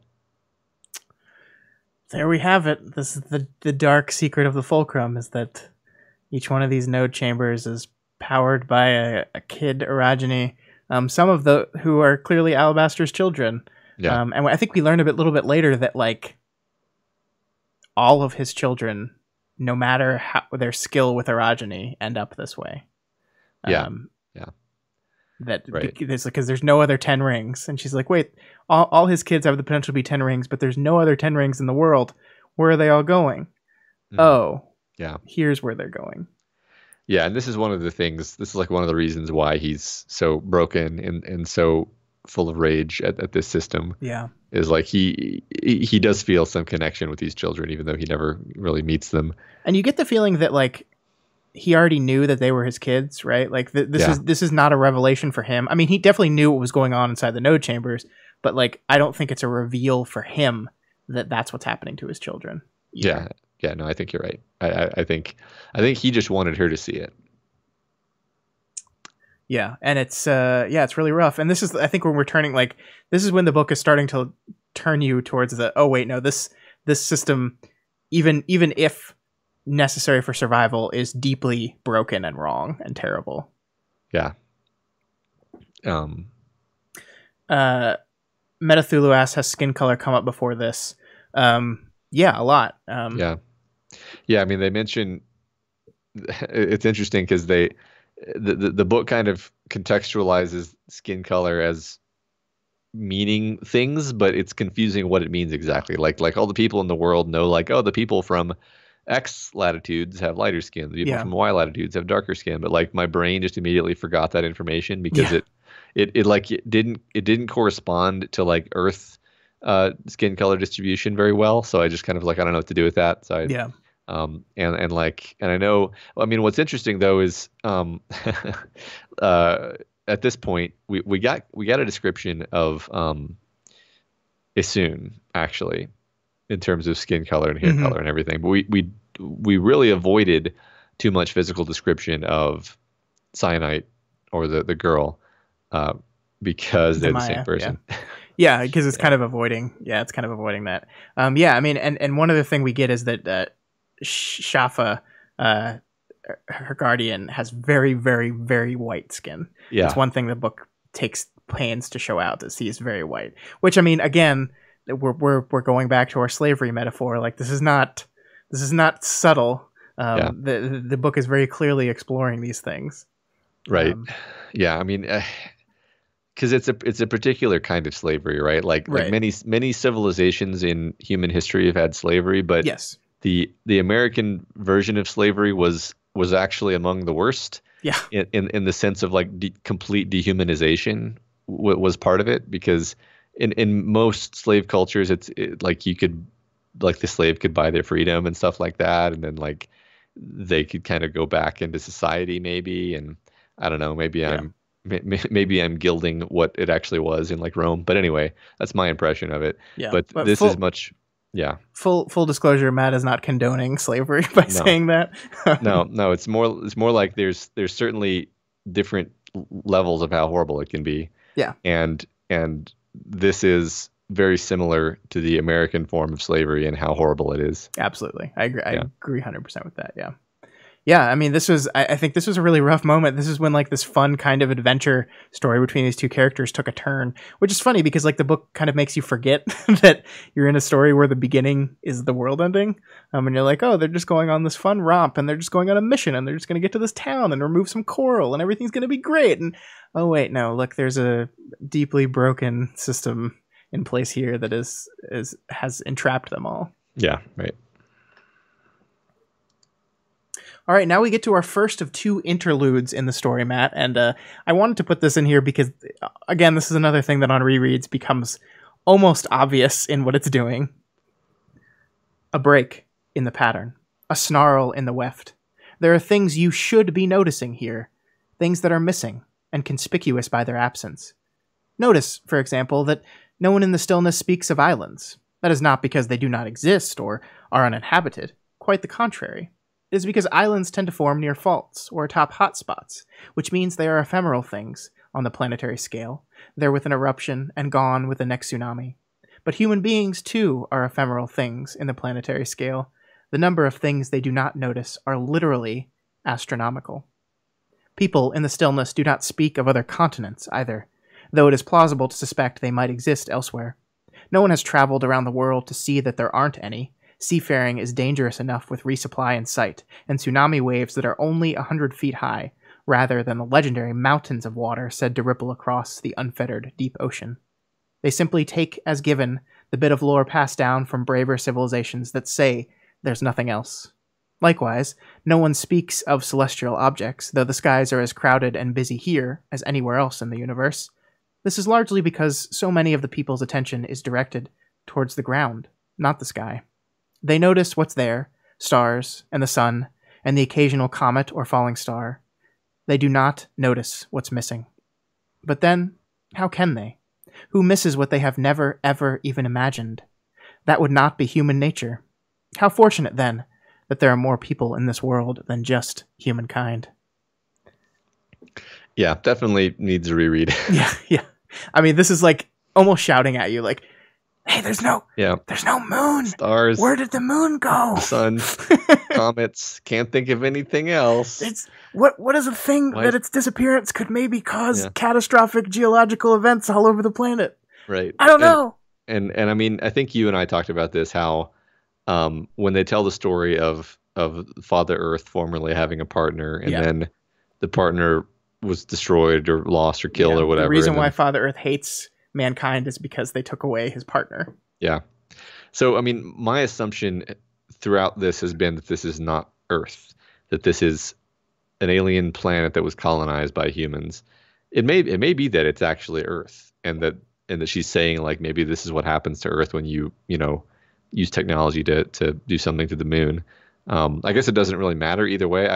I guess I like the idea that it's not Earth, because then it's like implies a much greater technological fall. Plus, I'm just a sucker for fallen colony stories. Yeah. And I mean, we have these stone eaters, like this. How fortunate then that there are more people in this world than just humankind. Yeah. This is a stone eater talking to us, and I believe they're talking about their race, which we don't know anything about. But I mean, I've just read this first book, but I view them as like some kind of like energy being that lives within the earth itself, and then when it's convenient, it makes a little like projection out of rock. Yeah. And it has to eat certain rocks to turn into a little boy. Yeah. For a reason. Yeah, it makes a little rock sarcophagus. I'm going to be honest, guys. I didn't pull any Hoa slides because it's just such a confusing character that I don't know what to do with yet. We will be talking around Hoa because we have to, but we just don't know anything about him, really. Yeah. We don't really understand what the Stone Eaters are, what they want, why this is happening. I mean, that's probably the most limiting thing about doing, and we've encountered this many times in the book club, is when you read the first book in a series, you're just limited. You can only say so much about what the book is about. Yeah. Brendan says in chat, Gumshoes, Carmen Sandiego has taken the moon. That's again? Yeah. All right. Yeah. I love this on reread. It's like, so like, it's like, how did you miss, like, the number of things they do not notice are literally astronomical. That's the book like yelling at you. Like the cosmos, like in the sky, for example, like these following objects. Right. Yeah. All right. Next slide. Spoilers. One of the big reveals of the novel is that Asun, Cyanite, and Demaya are the same person. Thank you. This part of the novel, Asun unsure what to do next. It's actually a pretty big hint toward all that. Yeah, I love this. This is another one of those in retrospect parts of the book. Yeah. You think maybe you need to be someone else. You're not sure who. Previous yous have been stronger and colder, or warmer and weaker. Either set of qualities is better suited to getting you through the mess you're in. Right now you're cold and weak, and that helps no one. You could become someone new, maybe. You've done that before. It's surprisingly easy. A new name, a new focus. Then try on the sleeves and slacks of a new personality and find the perfect fit. A few days and you'll feel like you've never been anyone else. But only one you is Nasun's mother. That's what's forestalled you so far, and ultimately it's the deciding factor. At the end of all this, when Jija is dead and it's finally safe to mourn your son, if she still lives, Nasun will need the mother she's known all her life. So you must stay Asun, and Asun will have to make do with the broken bets of herself that Jija has left behind. You'll jigsaw them together however you can, caulk in the odd bits with willpower whenever they don't quite fit, ignore the occasional sounds of grinding and cracking. As long as nothing important breaks, right? You'll get by. You have no choice. Not as long as one of your children could be alive. So this is, again, like, I think the book kind of yelling at you that these are all the same people. Yeah. Yeah, I mean, it's funny because even the, stronger and colder is cyanite. Yeah. Warmer and weaker is the Maya. Exactly. Like, it becomes very clear in retrospect. Yep. But I mean, outside of that, I mean, it's just like a lot of Assoons struggle through this, and we don't realize it until the book tells us that they're all the same person. But at this point, all we know is that their struggle is, finding their purpose in this life. And Assoon has kind of set herself up as her entire purpose at this point is to find her husband and kill him and take her final child if she's still alive. And if not, well, she's going to kill him anyway. And she set her entire sight on that. She has nothing else. She has no other goal, no other purpose. And that's all she wants to do. And Yep. She can't move on to a new person until that thing has been achieved. Yep. I also like this book has a lot of like geology and rock based verbiage to it, like a lot of language in it, and it gets like very clear here, right? Like when you'll jigsaw them together, caulk the odd bits with willpower wherever they don't quite fit, ignore the occasional sounds of grinding and cracking. There's nothing, as long as nothing important breaks. And I love, like, in a world of unstable tectonic motion, this idea of constructing yourself of bits of clay and caulked bits, and like it's in this inherently unstable world with an inherently unstable construction. It's like saying, important parts are going to break. It's gonna do it. Yep. Yeah, no, I like that. I hadn't put that together. Yeah, that's a great way of using the letting the theme resonate through the setting and the characters and all those things. That's the stuff that we love. Yeah. So now we move on to Demaya, now at the Fulcrum, and we've been kind of circling around her indoctrination into this system before, and this is, I think, the part of the book where it becomes very real, where we see actually Demaya start to change. You are representatives of us all, the instructors say, if any grit dares to protest this treatment. When you're dirty, all Orogenies are dirty. When you're lazy, we're all lazy. We hurt you, so you'll do the rest of us no harm. Once Demaya would have protested the unfairness of such judgments. The children of the Fulcrum are all different. Different ages, different colors, different shapes. Some speak Sansmat with different accents, having originated from different parts of the world. One girl has sharp teeth because it's in her race's custom to file them. Another boy has no penis, though he stuffs a sock into his underwear after every shower. Another girl has rarely had regular meals and wolfs down every one like she's starving. The instructors keep finding food hidden in and around the bed. They make her eat it. All of it, in front of them, even if it makes her sick. One cannot reasonably expect sameness out of so much difference, and it makes no sense for Demaya to be judged by the behavior of children who share nothing save the curse of Orogeny with her. But Demaya understands now that the world is not fair. They are Orogenies, the Missalams of the world, born cursed and terrible. This is what is necessary to make them safe.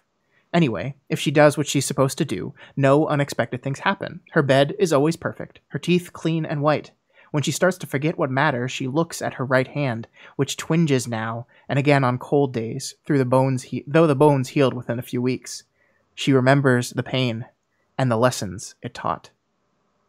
So this is tragic. And I didn't pick up on this when I pulled the slide, but you're talking about this general idea of grouping and making one representative of the all, and we see it again here. We see this again viewpoint that one of them represents all of them. Yeah, it's the you plural, like you said. Right. You represent all of us. Yeah. Yeah. I mean, the hand twinging, I think that was actually a big clue, because I'm pretty sure the hand twinges in the cyanide storyline. I think you're probably right. And that makes me think, and that was the first thing that made me start suspecting these were the same character. But yeah, it's all terrible and dehumanizing, and I think, like, here's the thing. The Demaya storyline is, like, brutal and painful and just, like, not fun. Yeah. And the Assoon storyline is grinding and tragic and sad and also painful. The Cyanide storyline has some horrible stuff in it, but it's the only one that kind of feels like an adventure. Yeah. I think that's why I like it the most. Is it lets you kind of enjoy it for a while. I'm not saying all books should be stuff that I can enjoy and have a fun time reading. I'm just saying like that's probably why I prefer that storyline. Yeah, well, and I think it makes like obviously Jemisin decided to tell the story this way. Like she could have just told it in order, right? She could have just told the story of this woman through her doctrination, through her young life, and into the broken person she is by the end of her story, which is really the beginning of the whole story. But she decided not to do it that way. She decided to do it in layers, like strata, like layers of the mountain. Yep. Anyway, but I think there's an intent behind the structure, and it's how the author is teaching us about this world, that it's not doing it in just a chronological order. We're not just seeing this girl's life laid out in front of us. We're seeing all the different moments of her life and how one impacts the other, but in kind of an out of order way. Hmm. Yeah. I feel like one could sit down and put a lot of energy into tracing out why the scenes are ordered the way they are, you know? Yeah, I think you could do that. We don't have time. No. I thought about doing that actually, but the thing that really is heartbroken here, and I think this is something that Jemisin does really well, is this basic understanding of how one is convinced to hate themselves and one convinced to see themselves as lesser. And like we start off with her, she's like, this isn't fair. Like we're all different kind of people. How could one of us represent all of us? That doesn't make any sense. But now I understand it's not fair. And furthermore, as long as I don't do anything wrong, everything's fine. And that's how you teach people behavior, right? It's like, yes, the system might be unfair, but as long as I operate within it, as long as you do exactly what you're told, you'll be treated fine. It's when you disobey, it's when you don't that you get punished. And if you all just collectively obey everything that you're asked, nothing bad happens. And it's like this, it's so like insidious and terrible and true to how slaves were treated in real life. Yeah, right.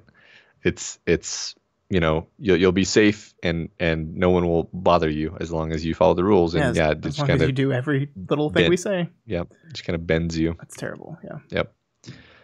All right.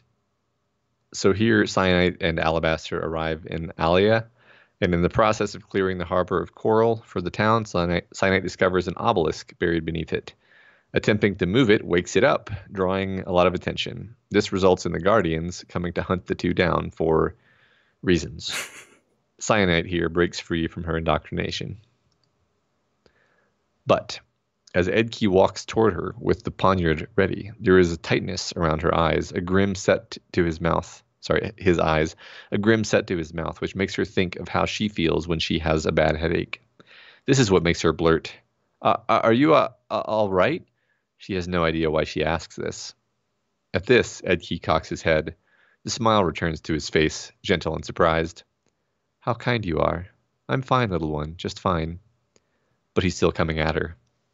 She scrambles backward again, tries to get her feet again, tries again to reach for her power, and fails in all three efforts. Even if she could succeed, though, he's a guardian. It's her duty to obey. It's her duty to die if he wills it. This is not right. "Please," she says, desperate, wild with it. "Please, we haven't done anything wrong. I don't understand. I don't." "You need not understand," he says with perfect kindness. "You need only do one thing." And then he lunges, aiming the poniard at her chest. Later she will understand the sequence of events. Later she will realize everything occurred in the span of a gasp. For now, however, it is slow. The passage of time becomes meaningless. She is aware only of the glass knife, huge and sharp, its facets gleaming in the fading dusk. It seems to come at her gracefully, gradually, drawing out her duty-bound terror. This has never been right. She becomes aware that she is angry, furious. Duty be damned. What this guardian is doing, what all guardians do, is not right. And then she becomes aware of the obelisk. We are the gods in chains, and this is not rusting right. And then she activates a volcano and nukes an entire town. Yet again. I mean, I struggle. I struggle with the fact that every time this character does anything, she has to kill a town. Yeah, I mean, again, I think part of what this is exploring is this fundamental understanding that the system is so broken that there is only one way to escape from it, and that is to annihilate it. Um, Yeah, I guess. I don't know. I like a certain part of me was reading this as like, okay, everywhere this woman goes, she kills hundreds or thousands of people. yeah, It happens multiple times. It happens like three times at least, maybe more. Like maybe she just needs to start making better choices and being more careful. I don't know. and this to me, as I think where I have trouble with the central metaphor of slavery, right? That like if we're connecting back to what the Americas did to black people, this person has a great immense power and ability to wipe out by herself entire towns casually, right? Yeah. So I just worry that like there's a lot of problematic things attached in that metaphor when you give that person that level of singular power. Right. Because then it becomes rational in a sense to fear Right, and someone that's not what I want people to be, and I don't think that's what Jemisin wants people to be taking from yeah. this. Like that's not, especially if you're specifically making this a metaphor to slavery. That's not what you want people thinking at all. Yeah. I mean, they're obviously right that this is unjust and Right. horrible. Yeah. I mean, totally. I'm not challenging that at all. Right. It's more like you the solution is still going to be some kind of system of like control, because you still have to go find the orogenies in the wild and train them so that they don't accidentally cause massive devastation. Right. It's just a matter of not treating them as if they are subhuman and Right. cursed, and rather, because I mean the secret truth of this entire story is that the only reason the world exists as it is in the story is because of the orogenies. Without them, society probably would have collapsed. And that's I think one of the fun things that we really kind of just skipped over. One of the fun things about their mission to go clear this coral from this area is the world is reliant on these people. It needs them. It needs them to function, and yet it hates them. And Yeah. it doesn't make any sense. But then you see moments like this where they blow up towns. Yeah. I think one of my favorite scenes is when they go talk to the government functionary for that town, and I tried to fit that in, just didn't. yeah, it's it's pretty long, and I mean it's basically just like, oh, this is delightful, because they're just giving her such a hard time. Yeah. So yeah, I mean that's this is really my own main problem with that central slavery metaphor. I think it kind of falls apart a bit there, but I still like it. Yeah. But okay, so the other thing I wanted to talk about, like I love the writing here. We haven't really talked about the writing specifically in this section, like the repetition of "this is not right," that goes on throughout this, and like I think my favorite part of this whole thing is when she asks the Guardian if he's all right. Like this moment where he's walking towards her with a sword, and she sees that he looks miserable in his head, and her, like, this is a good way of showing how much the indoctrination still has hold of her, that she is so indoctrinated to reverence and respect of the Guardians that she blurts out without thinking, "Are you all right?" to him. Yeah. And I think that's fascinating. And it's like so we're seeing, like, in this one little bit, her going, like, we're seeing that break and fall apart, because we establish it and then slowly we break it. This is not right. This has never been right. What the Guardians do is not right. And then we are the gods in chains. Yeah. And that's like the slow move of that. And then, like, I didn't copy it here, but the "Are you all right?" beat ends again, or comes back again, when she's talking to the Stone Eater inside the obelisk. That's the thing she asks to the Stone Eater in the obelisk right before it explodes the town. Yep. And I think that's like, I mean, what was your interpretation of that? Like, she asked it to the Guardian, and then she asks it to the Stone Eater at the end. Was that just like she's totally shifted in her belief system? Sure. Yeah, I don't know. I mean, I completely agree with your interpretation of why she says it to the Guardian, that this is the last shred of her automatic programming, kind of responding almost like she's like, I don't even understand why I would say that in this situation. as for why she would say it to the Stone Eater, it's maybe she's just the kind of person who cares about other people and realizes that it's a living thing. I don't know. Maybe she's got a new master now. Yeah, maybe. I don't think that's true. But no. Zach says plantations were also built on slave labor, and emancipation destroyed those communities for the better. That's very true, but it didn't literally destroy them. Yeah, it dismantled them. It restored justice in the sense of you have freed the slaves, and now the people who relied on the slavery have to find a new thing to rely on. So yeah, and then we stopped restoring that justice after Lincoln died, and that was awesome. That was great. That was great. Not getting into that. Not this book. Yeah. All right. Where were we? I lost it now. Okay.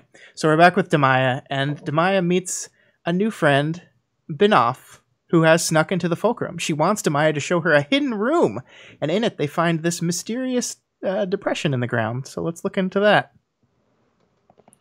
At the core of it, however, there is indeed a depression. That is an understatement. It's a huge, tapering pit with flat-sided walls and neat, precise edges. 6 of them, cut as finely as one cuts diamond.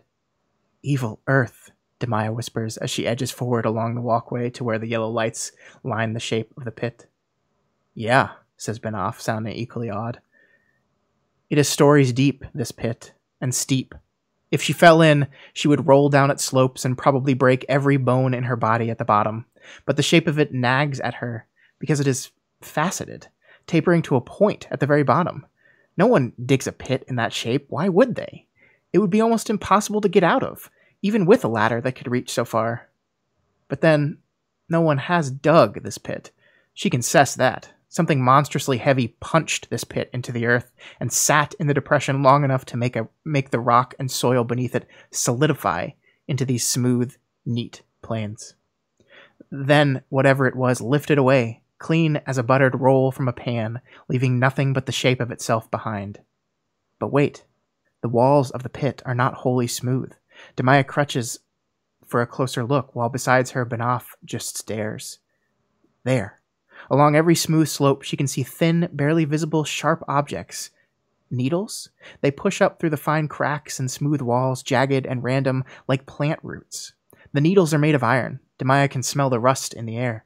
Scratch her earlier guess. If she fell into this pit, she would be shredded long before she ever hit the bottom. I wasn't expecting this, Benoff breathes at last. She's speaking in a hush, maybe out of reverence or fear. Many things, but not this. What is it? Asks Demaya. What's it for? Benoff shakes her head slowly. It's supposed to be hidden, says a voice behind them, and they both jump and whirl in alarm.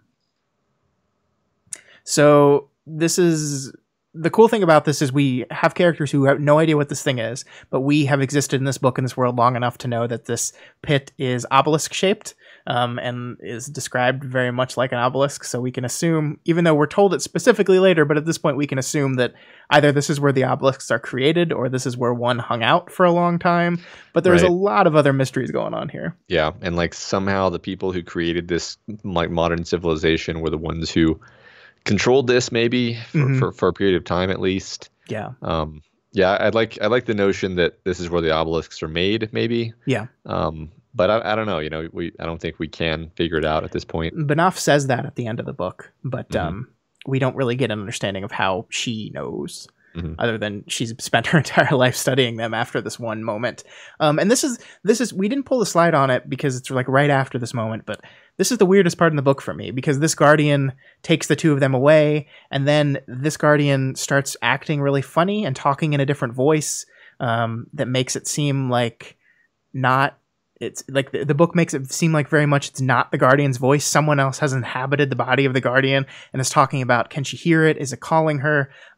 It is very to me, what we're supposed to take away from this is that a Stone Eater has like possessed the Guardian possibly, and is talking through the Guardian's body, and then we see it executed after the fact, after the other Guardians come and see what's happened to this one and say pity, and then just casually kill him or her. I don't remember. But this is one of the parts that I didn't know a lot to do with. It seems like it's very much set up for stuff that just hasn't paid off yet. Yeah, it definitely seems like a Stone Eater, right? But I Yeah, don't know. I don't know what else to say about it. it's talking like a stone eater. It's inhuman in its behavior, and it's just talking about the nodules, the little iron spikes that pick, and if she touched one, which she didn't, um, but I Something mean, would happen. yeah, something would happen. Yeah, Yeah. but we don't know. This is one of those mysteries. This is like I like reading series books, but this is one of those moments where I'm like, I just want to know things. It's Right. Yeah. This is just one of those times where I'm like, do I like the series enough to read the second book, or do I just want to go look on Wikipedia and see what the answer is? well, I mean, my answer to that question is definitely I like the series enough to read the second and Yeah. third books. So Yeah. I don't seem to be reading many of the sequels to these books that we're that reading. is true. That is true. All right. Next bit. Soon joined by Hoa, a strange boy, and Tonki, a calmless woman, eventually arrives at a hidden underground calm called Castrima, built into a huge geode. It's a geode. You can sense that, the way the rock around you abruptly changes to something else. The pebble in the stream, the warp in the weft. Countless eons ago, a bubble formed in a flow of molten mineral within Father Earth. Within that pocket, nurtured by incomprehensible pressures and bathed in water and fire, crystals grew. This one's the size of a city, which is probably why someone built a city in this one. You stand before a vast, vaulted cavern that is full of glowing crystal shafts the size of tree trunks. Big tree trunks, or buildings. Big buildings. They jut forth from the walls in an utterly haphazard jumble. Different lengths, different circumferences, some white and translucent, and a few smoky or tinged with purple. Some are stubby, their pointed tips ending only a few feet away from the walls that grew them, but many stretch from one side of the vast cavern into the indistinct distance. They form struts and roads too steep to climb, going in directions that make no sense. It is as if someone found an architect, made her build a city out of the most beautiful materials available, then threw all those buildings into a box and jumbled them up for laughs. And they're definitely living in it. As you stare, you notice narrow rope bridges and wooden platforms everywhere. There are dangling lines strung with electric lanterns, ropes and pulleys carrying small lifts from one platform to another. In the distance, a man walks down a wooden stairway built around a titanic slanted column of white. Two children play on the ground far below and between stubby crystals the size of houses. Actually, some of the crystals are houses. They have holes cut in them, doors and windows. You can see people moving around inside of them. Smoke curls from chimney holes cut in pointed crystal tips. Evil eating earth, you whisper. We haven't talked about the cussing slang in this book yet, and I think Yeah. it's fantastic. Yeah, Like rusting and rusting and eating. It's like it's one of those again natural extensions of in a world where the earth itself is constantly trying to kill you. What will your slang cuss words be grown yeah. out of? Yeah. And I love it. I love it. Yeah, I bought it, it didn't Yeah. it very rapidly stopped being weird to me. Yeah, and sometimes like books like to do this a lot. They like to have their own slang and cuss words and stuff in them to make the world feel more real. And sometimes they're clunky and forced because it's just like, would people really ever adopt that? But then sometimes they You're like, work yep, really well, and I think yep. this is one of those areas. Anyway, these people are living underground in a geode, which to any of our characters so far is like the craziest thing they've ever heard of. Because again, this is a form of living that no one ever would do ever, according to stone lore. Like they just would never do it because Yeah, I it's mean, crazy. which immediately, like, whenever Asun is just like, this is the worst thing in the world, I'm like, well, clearly there's something else going on. Yeah, Like maybe, like this thing is super reinforced in a way where the tectonic forces or seismic activity just like passes around it. That's kind of plausible to me, actually. yeah. Well, Um, there's a Reginy there as well. that's true So. too. Yeah, yeah. And they the one there has a way to draw them to her as well, which is a new Mhm. power. I Yeah. like that, just like the slow incline or the ramp down to them like Yeah. through magic was really cool. Yeah. But yeah, I Yeah. mean, this is I think like one of the things we're doing is we're challenging our characters' perception of how the world works and how it should work, and invent and showing new things. Like we're going to get to in a sec, but right now with the cyanite version of this character, she's on an island which no one knew people could survive on. So there's like multiple instances of people living in ways in which no one had previously thought possible. Mm-hmm. And I think that's a very intentionally designed type of thing to show that like the way that things have been done don't need to be the way that they're done. Yeah. And that echoes something that Alabastra says earlier in the story. I think that's just like surviving. The thing that allows you to survive doesn't mean it's the right thing, which I think is one of the big themes of the story. Yeah. We've seen this word "cess" a couple times now. I just like this idea that it's a sense. It's another sense that she doesn't really go like. It's just kind of one of those things where you learn what it is through how the characters use it. Yeah, and it's like something more than hearing. Certainly, you can sense vibration through objects and so forth. Yeah, and I think that a writer probably has a tough time making calls like that, right? Because like you want to explain everything to your readers, but sometimes it doesn't make sense for characters to explain things like your senses. Like, can you imagine in a book taking time to explain the sense of smell to a reader? Like that just wouldn't make any sense. Why are you doing that? So I like that she trusts in our ability to assess what this means just from the usage in the book. Mm-hmm. You see what I did there? I like that. I mean, I like that it already sounds like sus. Right. So you're like, it kind of carries connotations. Yeah. I mean, she has fun with words. Like orogeny means mountain formation, but it has a Y and not an E at the end. So there you go. Yep. Cool. All right. So here's the second of our two interludes of the story. This one's a lot more ominous. There passes a time of happiness in your life, which I will not describe to you. It is unimportant. Perhaps you think it's wrong that I dwell so much on the horrors, the pain, but pain is what shapes us after all. We are creatures born of heat and pressure and grinding, ceaseless movement. To be still is to be not alive. But what is important is that you know it was not all terrible. There was peace in long stretches between each crisis, a chance to cool and solidify before the grind resumed. Here is what you need to understand. In any war, there are factions, those wanting peace, those wanting more war for a myriad of reasons, and those whose desire transcends either. And in this war, and this is a war with many sides, not just two. Did you think it was just the Stills and the Erogenes? No. Remember the Stone Eaters and the Guardians too. Oh, and the seasons. Never forget Father Earth. He has not forgotten you. So while you, rested, those are the forces that gathered round, eventually beginning their advance. And so this is when the book basically, like we've already connected Cyanite with Denia because Denia picked her orogeny name, which was Cyanite. So and this is, I think, the last piece of the puzzle. Like we're addressing the you. This is the second person again to Asun, but we're talking about Cyanite and her time on the island. So this is when like the last bit of that, and now I think we understand finally that all of these three women are the same woman, which we probably could have guessed after they link two of them together. Like it's like probably not going to be these two are linked, but this is just some random chick over here. But I mean, there's got to right. I mean, there's got to be some part of the book where she spells it out. So right.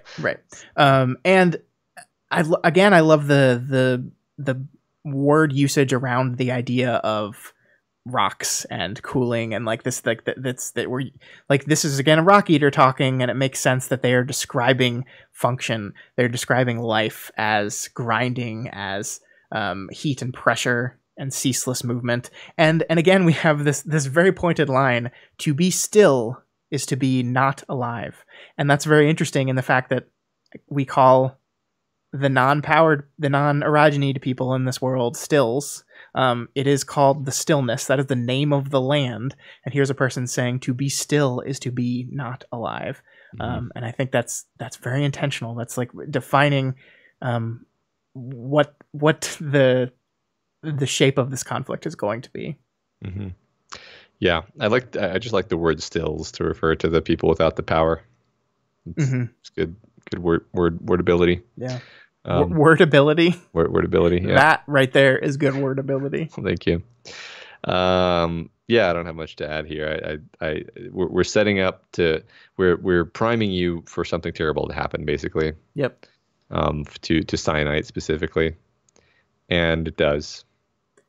We kind of skipped over the fact that they got teleported to a happy island after she blew Yeah, up that city. that was the thing I didn't quite know how to feel about. That's like the literal definition of Deus Ex Machina. No, Um, it's not. No, it's a stone eater ex right? machina. Yeah. Okay. It's it's thing we've never heard of before. Whisking them away to another place. Okay, The whatever. problem I have with it is a bit later we're going to see the Stone Eater save Alabaster again, but Uh-huh. this time it saves only him. Yeah. And so I don't understand why in this plot convenient moment the Stone Eater grabbed both of them and moved them to the island. But now it will only save Alabaster. It's never Yeah. really explained. Yeah. Right. I don't know. All right. So here, Cyanide and Alabaster have been living on Maeve for almost 2 years. They've had a son, Corundum, and they're banging the chief/captain regularly. Nice. Yep. We have a decent life here. It's hard to hear him over the wind, and yet she can actually feel what he's not saying. Don't leave me.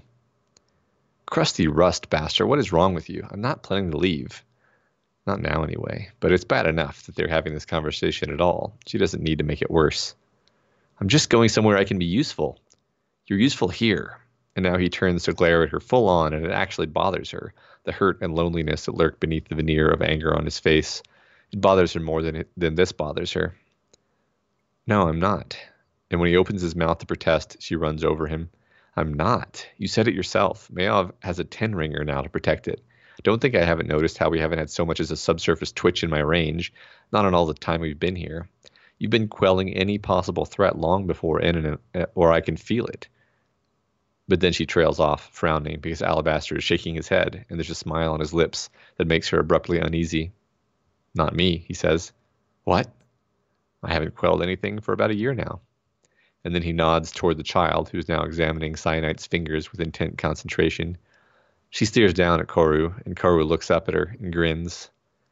Corundum is exactly what the Fulcrum hoped when they paired her with Alabaster. He hasn't inherited much of Alabaster's looks, being only a shade browner than Cyan and with hair that's only growing from fuzz into the beginnings of a proper ash-blow bottle brush. She's the one with Sanzad ancestors, so that didn't come from Baster either. But what Koru does have from his father is an almighty powerful awareness of the earth. It has never occurred to Cyanide before now that her baby might be aware enough to cess and still microshakes. That's not instinct. That's skill. Oh, ominous, powerful baby child. Yep. It's the breeding. It's the Kwisatz Haderach. Yeah. Stop it. Just one one book club where we don't talk about that book. I mean everything is sourced from that book, Scott. Sure. So we've jumped ahead a little bit, and what I like about this is like Alabaster used to be the one that was all about like he wanted to be the one to change the world, right? But all he really wanted in the end was a place to live in peace, and he's found it. But that has never been enough for Cyanide, and she's just not content here. It's drawn for us very specifically here. Yeah. That she's not content with this. She's searching for something else, and yes, she's in this moment just like, I just want to be useful. I just want to go be a pirate and join the pirates and do piratey things. But that's not going to be enough for her in the long run. This is never the life that she wanted. Which is interesting because Asun has been keeping her head down for 10 years. Like, yeah. I guess the way this whole thing ends for her is such like a slap down to this idea that she's gonna like adventure and be a swashbuckling pirate and exert her will in the world. She loses like everything, and so she's like, you know what, I'm good just surviving. Mm-hmm. And I guess maybe the point is Alabaster's already at that point. Yeah, and the most tragic part of this, of course, is that she's almost at that point right before they get attacked. She's the book is so mean when it like sets up this moment where the day the world ended was the most beautiful day they could remember, and they have just this beautiful picnic and everything's perfect, and then of course it all comes crumbling down. And I think it's important that we establish Corundum as really powerful here. Yeah. Like preternaturally, like super powerful. Yeah. And it's not necessarily going to matter in the future because he dies, but I think it matters for like why an understanding of why they're so afraid of these people and why Guardians will track them down no matter what. Mm-hmm. Yeah, especially one of this strength in the wild, right? Yeah. Yeah. Now we're running out of time, so we're jumping way ahead. Sorry, everyone, but now we're jumping right to the moment. The after years of living in safety, the Fulcrum and the Guardians have found Alabaster and Cyanite. Baster is saved by his Rock Eater friend again, but like we said before, Cyanite is left on the island to battle off the Guardians and save her son, and she does not do that. There are moments when everything changes, you understand. Koru is wailing, terrified, and perhaps he even understands somehow what has happened to his fathers. Cyanite cannot console him. No, she says again. No, no, no. Shafa's smile fades. Cyanite, I told you. Never say no to me. Even the hardest stone can fracture. It just takes the right force applied at the right juncture of angles. A fulcrum of pressure and weakness. Promise, Alabaster had said. Do whatever you have to, Inan had tried to say. And Cyanite says, no, you fucker. Koru is crying. She puts her hand over his mouth and nose to silence him, to comfort him. She will keep him safe. She will not let them take him, enslave him, turn his body into a tool and his mind into a weapon and his life into a travesty of freedom. You understand these moments, I think, instinctively. It is our nature. We are born of such pressures, and sometimes when things are unbearable... Shafa stops. Cyanite. That's not my rusting name. I'll say no to you all I want, you bastard. She's screaming the words. Spittle froths her lips. There's a dark, heavy space inside her that is heavier than the Stone Eater, much heavier than a mountain, and it's eating everything else like a sinkhole. Everyone she loves is dead. Everyone except Koru. And if they take him, sometimes even, we crack. And then she destroys everything again. Yep, again. So sad. Yeah, she kills her son. She kills. I don't know if we get confirmation whether or not Shafa is dead here. I feel like probably, but I don't. I feel like he's too important of a character to just be gone like that. Yeah, I mean, I read it as him being dead, but I wouldn't be surprised to see him again. Yeah. Because basically, it says like there was only one body alive in the water. Yeah, it was hers. Which I guess the text could be misleading you, but yeah. Yeah, I mean, and the part that we don't see after this is when like the text zooms out here. Like this is kind of why I pulled this, is because we're cutting back and forth between two perspectives now. Like we've combined Cyanite's story with Esun's story here, and we're cutting back and forth between these two perspectives, and then we zoom out, and this is right after this moment is when it is revealed that Hoa was the one that was telling the story the entire time. This is when you activated the obelisk to destroy this place. That's when I found you, and I latched onto you since then, and I've been around you all the time from then until the present day in the story. Yeah, but for what reasons, we don't know. Yep. We do learn that the Stone Eaters seem to be like fiercely territorial over the humans that they've kind of claimed. Yeah, which is an interesting like opposite of the Guardian, right? Like each Guardian has a orogeny, and it seems like each of the Stone Eaters like claims an orogeny as well. And I'm wondering what the story is going to explore with that, but that's not something that this book does. Yeah, I'm very curious. Definitely. Yeah, that's well set up.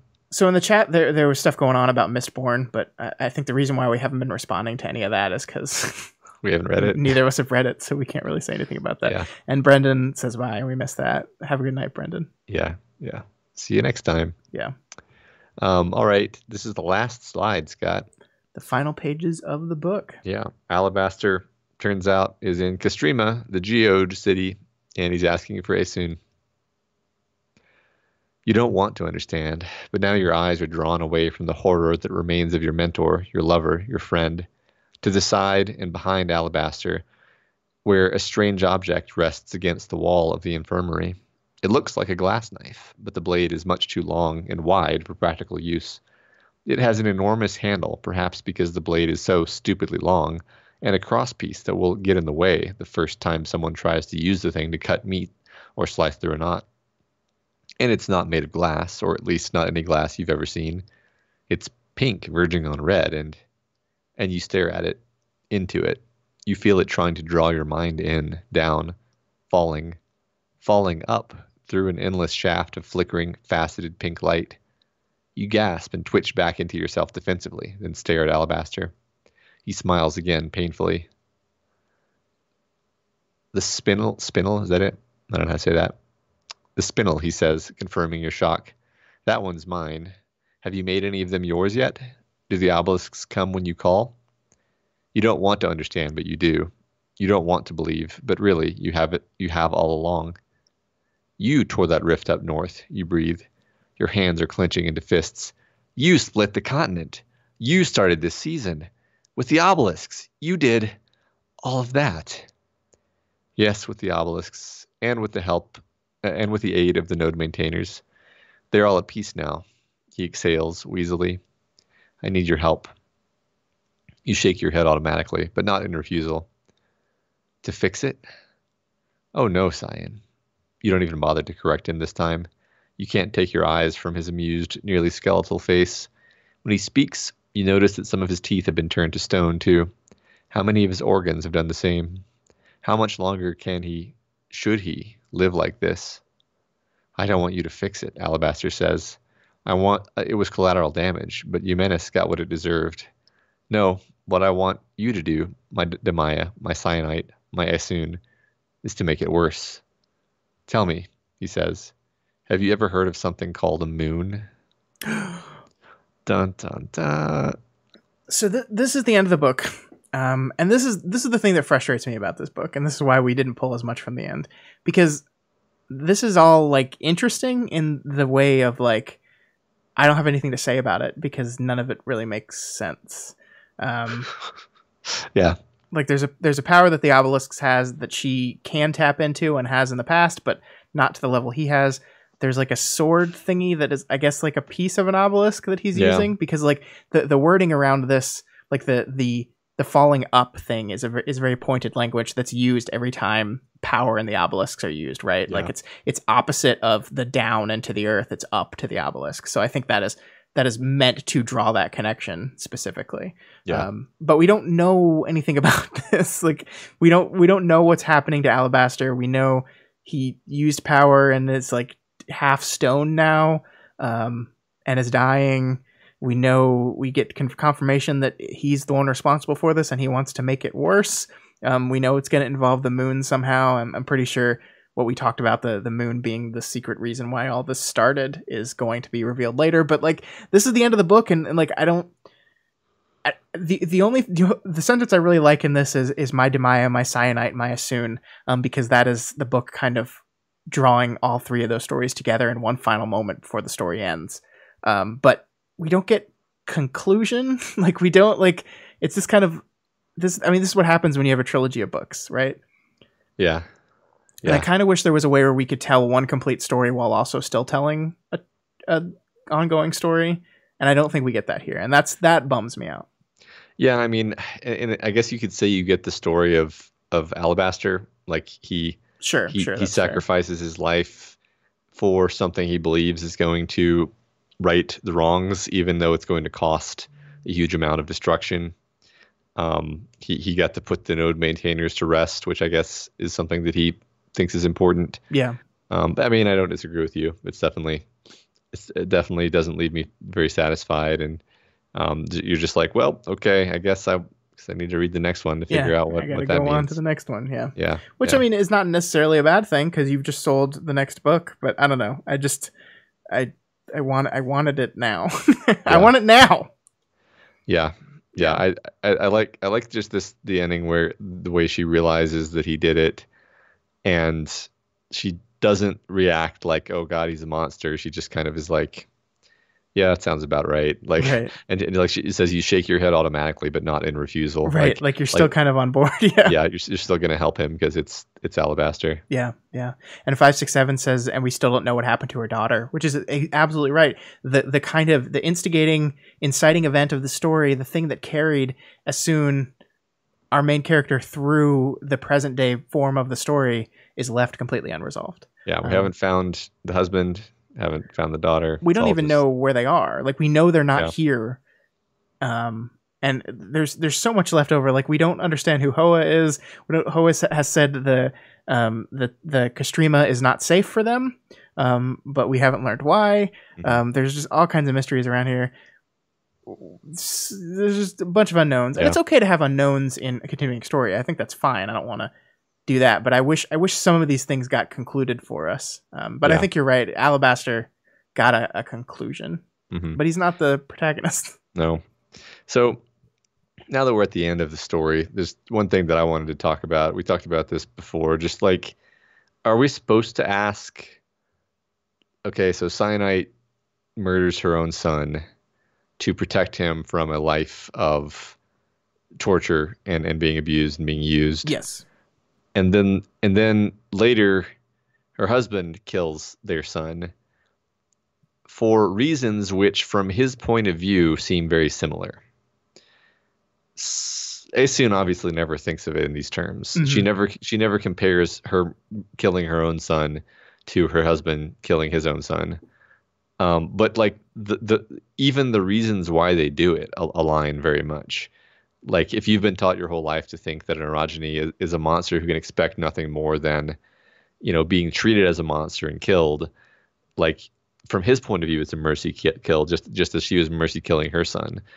But I'm like, I don't know if the book wants me to be asking that or not. Like it seems like such an obvious parallel, but what it says about Asun is that her quest for revenge against her husband is I don't know, hypocritical. Yeah, I don't know if I'd go so far as to say hypocritical. I mean, I do agree that she's like I do agree that we're supposed to draw a line between these two killings. I don't fully agree that his murder of his son is supposed to be seen as for the same reasons that her murder of her son was. Yeah. I mean, his was primarily motivated by fear of him, where hers was primarily motivated by fear for him. And I think that's a very big distinction. Well, we don't actually know. We don't. I mean, and I think well, we don't. But there's nothing that's led us to believe that like he. But of course, that's the mystery, because why would he still have the daughter with him, right? Well, why would she still be alive? I'm certain that this won't end up just being like, yeah, he's just a horrible dude who killed his son because he's a horrible dude. Like, yeah, it's gonna be some horrible, shocking thing that turns her world upside down when she finally catches him. Because like, yeah, I don't think you can murder your child out of fear of them. I think I don't think that works. I think you would just be like, well, I guess you kill me now, because it's better you than me, right? Like the reason you have a very optimistic viewpoint of people. Well, that's the thing. Either he's a monster, in which case that's kind of boring, but fine. Yeah. Or he's a reflection of her, and he's gonna, and I suppose in the future, gonna force her to recognize that. I certainly agree with that. I agree that the book wants you to think about those things, and I think these are things we're going to return to. I will agree that I don't think the book makes it clear that it wants you to connect those things. I think that's very, very subtextual, but I think it wants to. Like, I mean, the death of children is a recurring event in this story. Right. It happens many times. I think 3, right? In this at least. And then it's talked about tangentially that other people have gone through it. But through our characters, we see 2 of Asun's children die. We see Alabaster's son die in that node. And presumably, who knows how many of the nodes that he tapped into were his children. Probably a lot of them. So yeah, the killing of the infanticide of your own children, of your own children, is a common connecting factor in this, and yeah, I mean, I don't know if the book has really gotten to the main idea of what it's exploring with that concept, But I definitely think it wants you to be thinking of it, and thusly it wants you to be drawing a line between each and every one of them. Well, here's the thing is I can connect this to the other thing we were talking about, this idea that she just like leaves devastation in her wake and kills so many people wherever she goes. It's kind of this idea that like the world is so bad and people are so bad that it's just to just wipe them out. Like it's better for them to be dead. Yeah. It's better for everyone in this town to be dead. It's better for my children to be dead than to live in this world. And like, man, is that a dark sentiment? And I don't know if I'm like missing something, or is that the whole sentiment? You know? Yeah, I mean, I think the sentiment is that is fundamentally broken. Yeah. That is true, but it is fundamentally broken, and our characters are working to fix that. But it is true in the moment. Yes. I mean, that's the thing. We talked about her destruction of the town of Tiramo, the town she lived in. But we didn't mention the fact that the only reason that town is still standing is because she protected it accidentally. Mm-hmm. She didn't want to protect the town from the wave after the destruction in the beginning of the season, but she did it to protect her son's corpse, and it just so happened to keep the town alive. Yeah. So, and that the worst season ever was going to be coming on, and everyone is probably going to die anyway. True. Because they're estimating that the season's going to last hundreds, if not thousands, of years. But yeah, I mean, certainly this is a society and is a way of life that is fundamentally broken, like terrible, extreme in every kind of way, and it is the type of thing that brings out the worst in humanity, and that's what we're seeing all across the board. Yeah. And yeah, like 567 says, it's the condemnation of a society that pushes people to these extremes.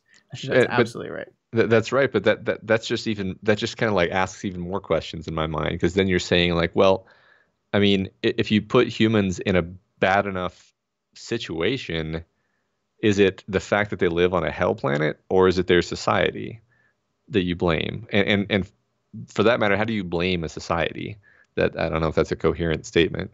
Like I'm not complaining, actually. I think it's fascinating. It's asking some really interesting questions.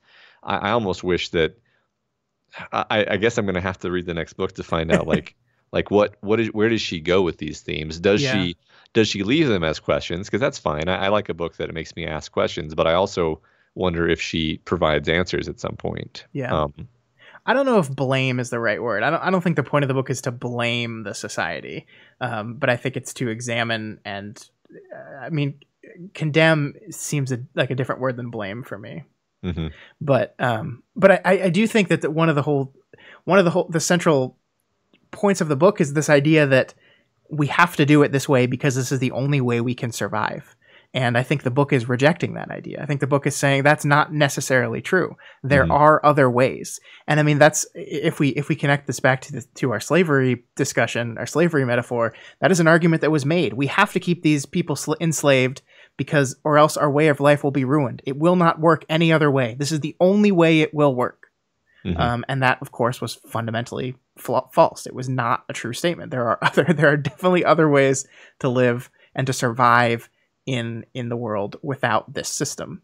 Mm-hmm. And I think that's one of the things the book is going to show. And I'm interested in seeing, like, obviously Alabaster's method of proving that point is to completely wipe out almost everything. We do get at the very beginning of this book, we get the idea that you will survive, you being humankind, that plural you again. People will survive this event. Even if it works exactly as Alabaster is planning it, humanity will not be wiped out, but certainly most of it will. And is the book going to say that is the necessary and good thing to do to fix this broken system, to usher in a new way of doing things?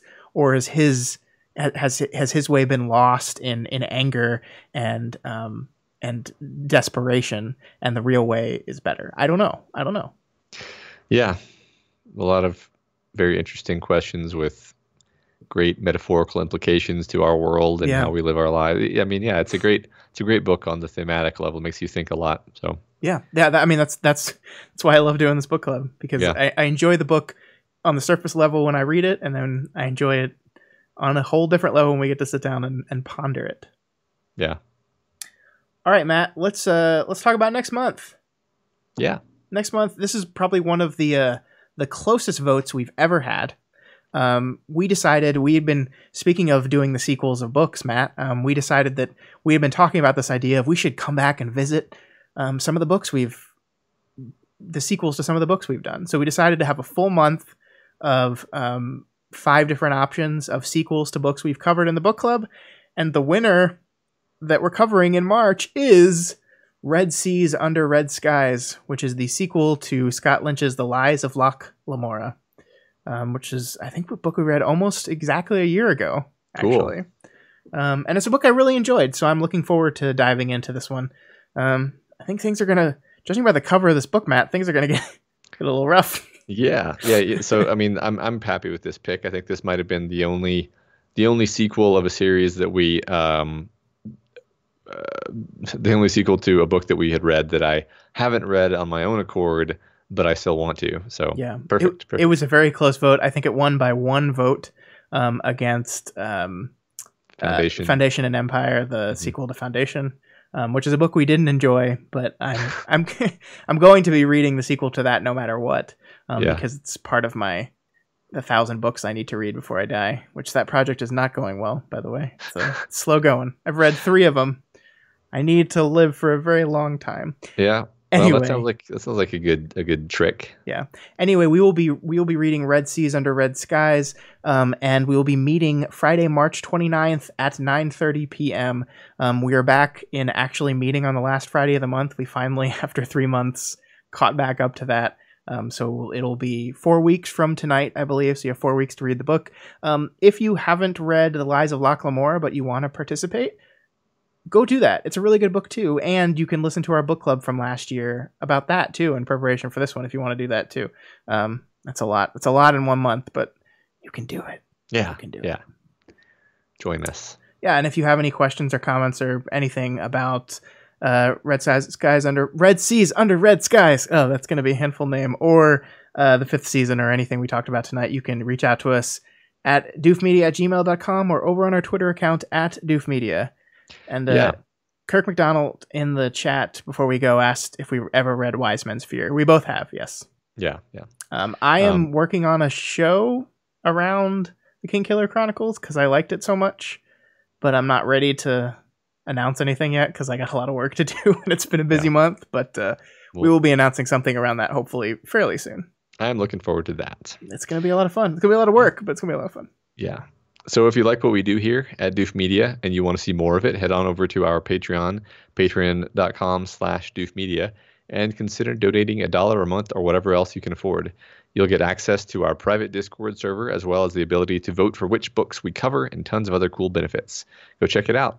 Yeah, that's right. Thank you, all of you that turned out live for this. I had a lot of fun talking to you guys. It is always more fun when we have more people here. So if you're listening to this recorded after the day, consider coming to hang out on Friday night next time. It is really, I enjoy it a lot. I think the people that come out and chat with us enjoy it as well. So do that. And I guess we'll see you all next month. Scott Lynch, another series that's never going to end, Matt. Keep doing this. We can't keep doing this. Shrimp heaven now. I'll never get tired of that. Never. Woo! It was fun. Yeah. I ran out of water an hour ago. So thirsty. Yep. I'm so tired, everyone. Yeah, Matt was feeling sick and recovered miraculously right before the book club. Yeah. So thanks for being a trooper tonight, Matt. Oh, sure. I would never miss it. I suppose it's possible that I could miss it if I were just extremely sick. But that would be a lot of pressure on me. I'm leading the whole book club. Yeah. No, I mean we'd probably just delay it, right? We'd move it, yeah. Although I mean I want to try to do solo stuff. That's what I'm working on with the other stuff. So it would be good. It would be good forced practice. Sure, but you wouldn't have to do that live. So. Oh God. Yeah. Thanks 567 and Kirk. Thanks for hanging out. I'm going to read them. I have another book series I'm finishing up, the Passage series. I need to read the 3rd book of that, and then I need to read another Stephen King book on my list of rereading all the Stephen King books, and then I'm jumping back into Broken Earth and finishing these 2 books because I really, really want to continue happening it. Oh yeah, and also I have to read Red Seas Under Red Skies. That's why I have a big old giant stack of to be read books behind me over there. It's never going down. Sorry, I just realized all 3 books are out. I for some reason thought the last book wasn't out, and I was like, "Oh, this is another one of those." No, this is one of those that's done. Jemisin completes her series. I think she has 3 trilogies out actually, and they're all done. Okay. But yeah, this one, every single one of these books has won the Hugo, which is kind of crazy. That is pretty crazy, actually. All right. I mean, one or two I could see, but all 3 of them, that's pretty nuts. Yeah. Well, awesome. Yeah, if you haven't read Liza Laclamora 567, it's a fun book. It's just a fun book. Yeah. I really had a lot of fun with that one. I mean, I remember our episode about it, and I just remember just like smiling, you know. Yeah, I think we laughed a lot too. She published this series in 3 years. Dang, guys. Yeah, she needs to teach Patrick Rothfuss her ways. Yeah, I know. His books are considerably longer. Yeah. Well, we know of a lot of writers who can write a lot faster than Rothfuss.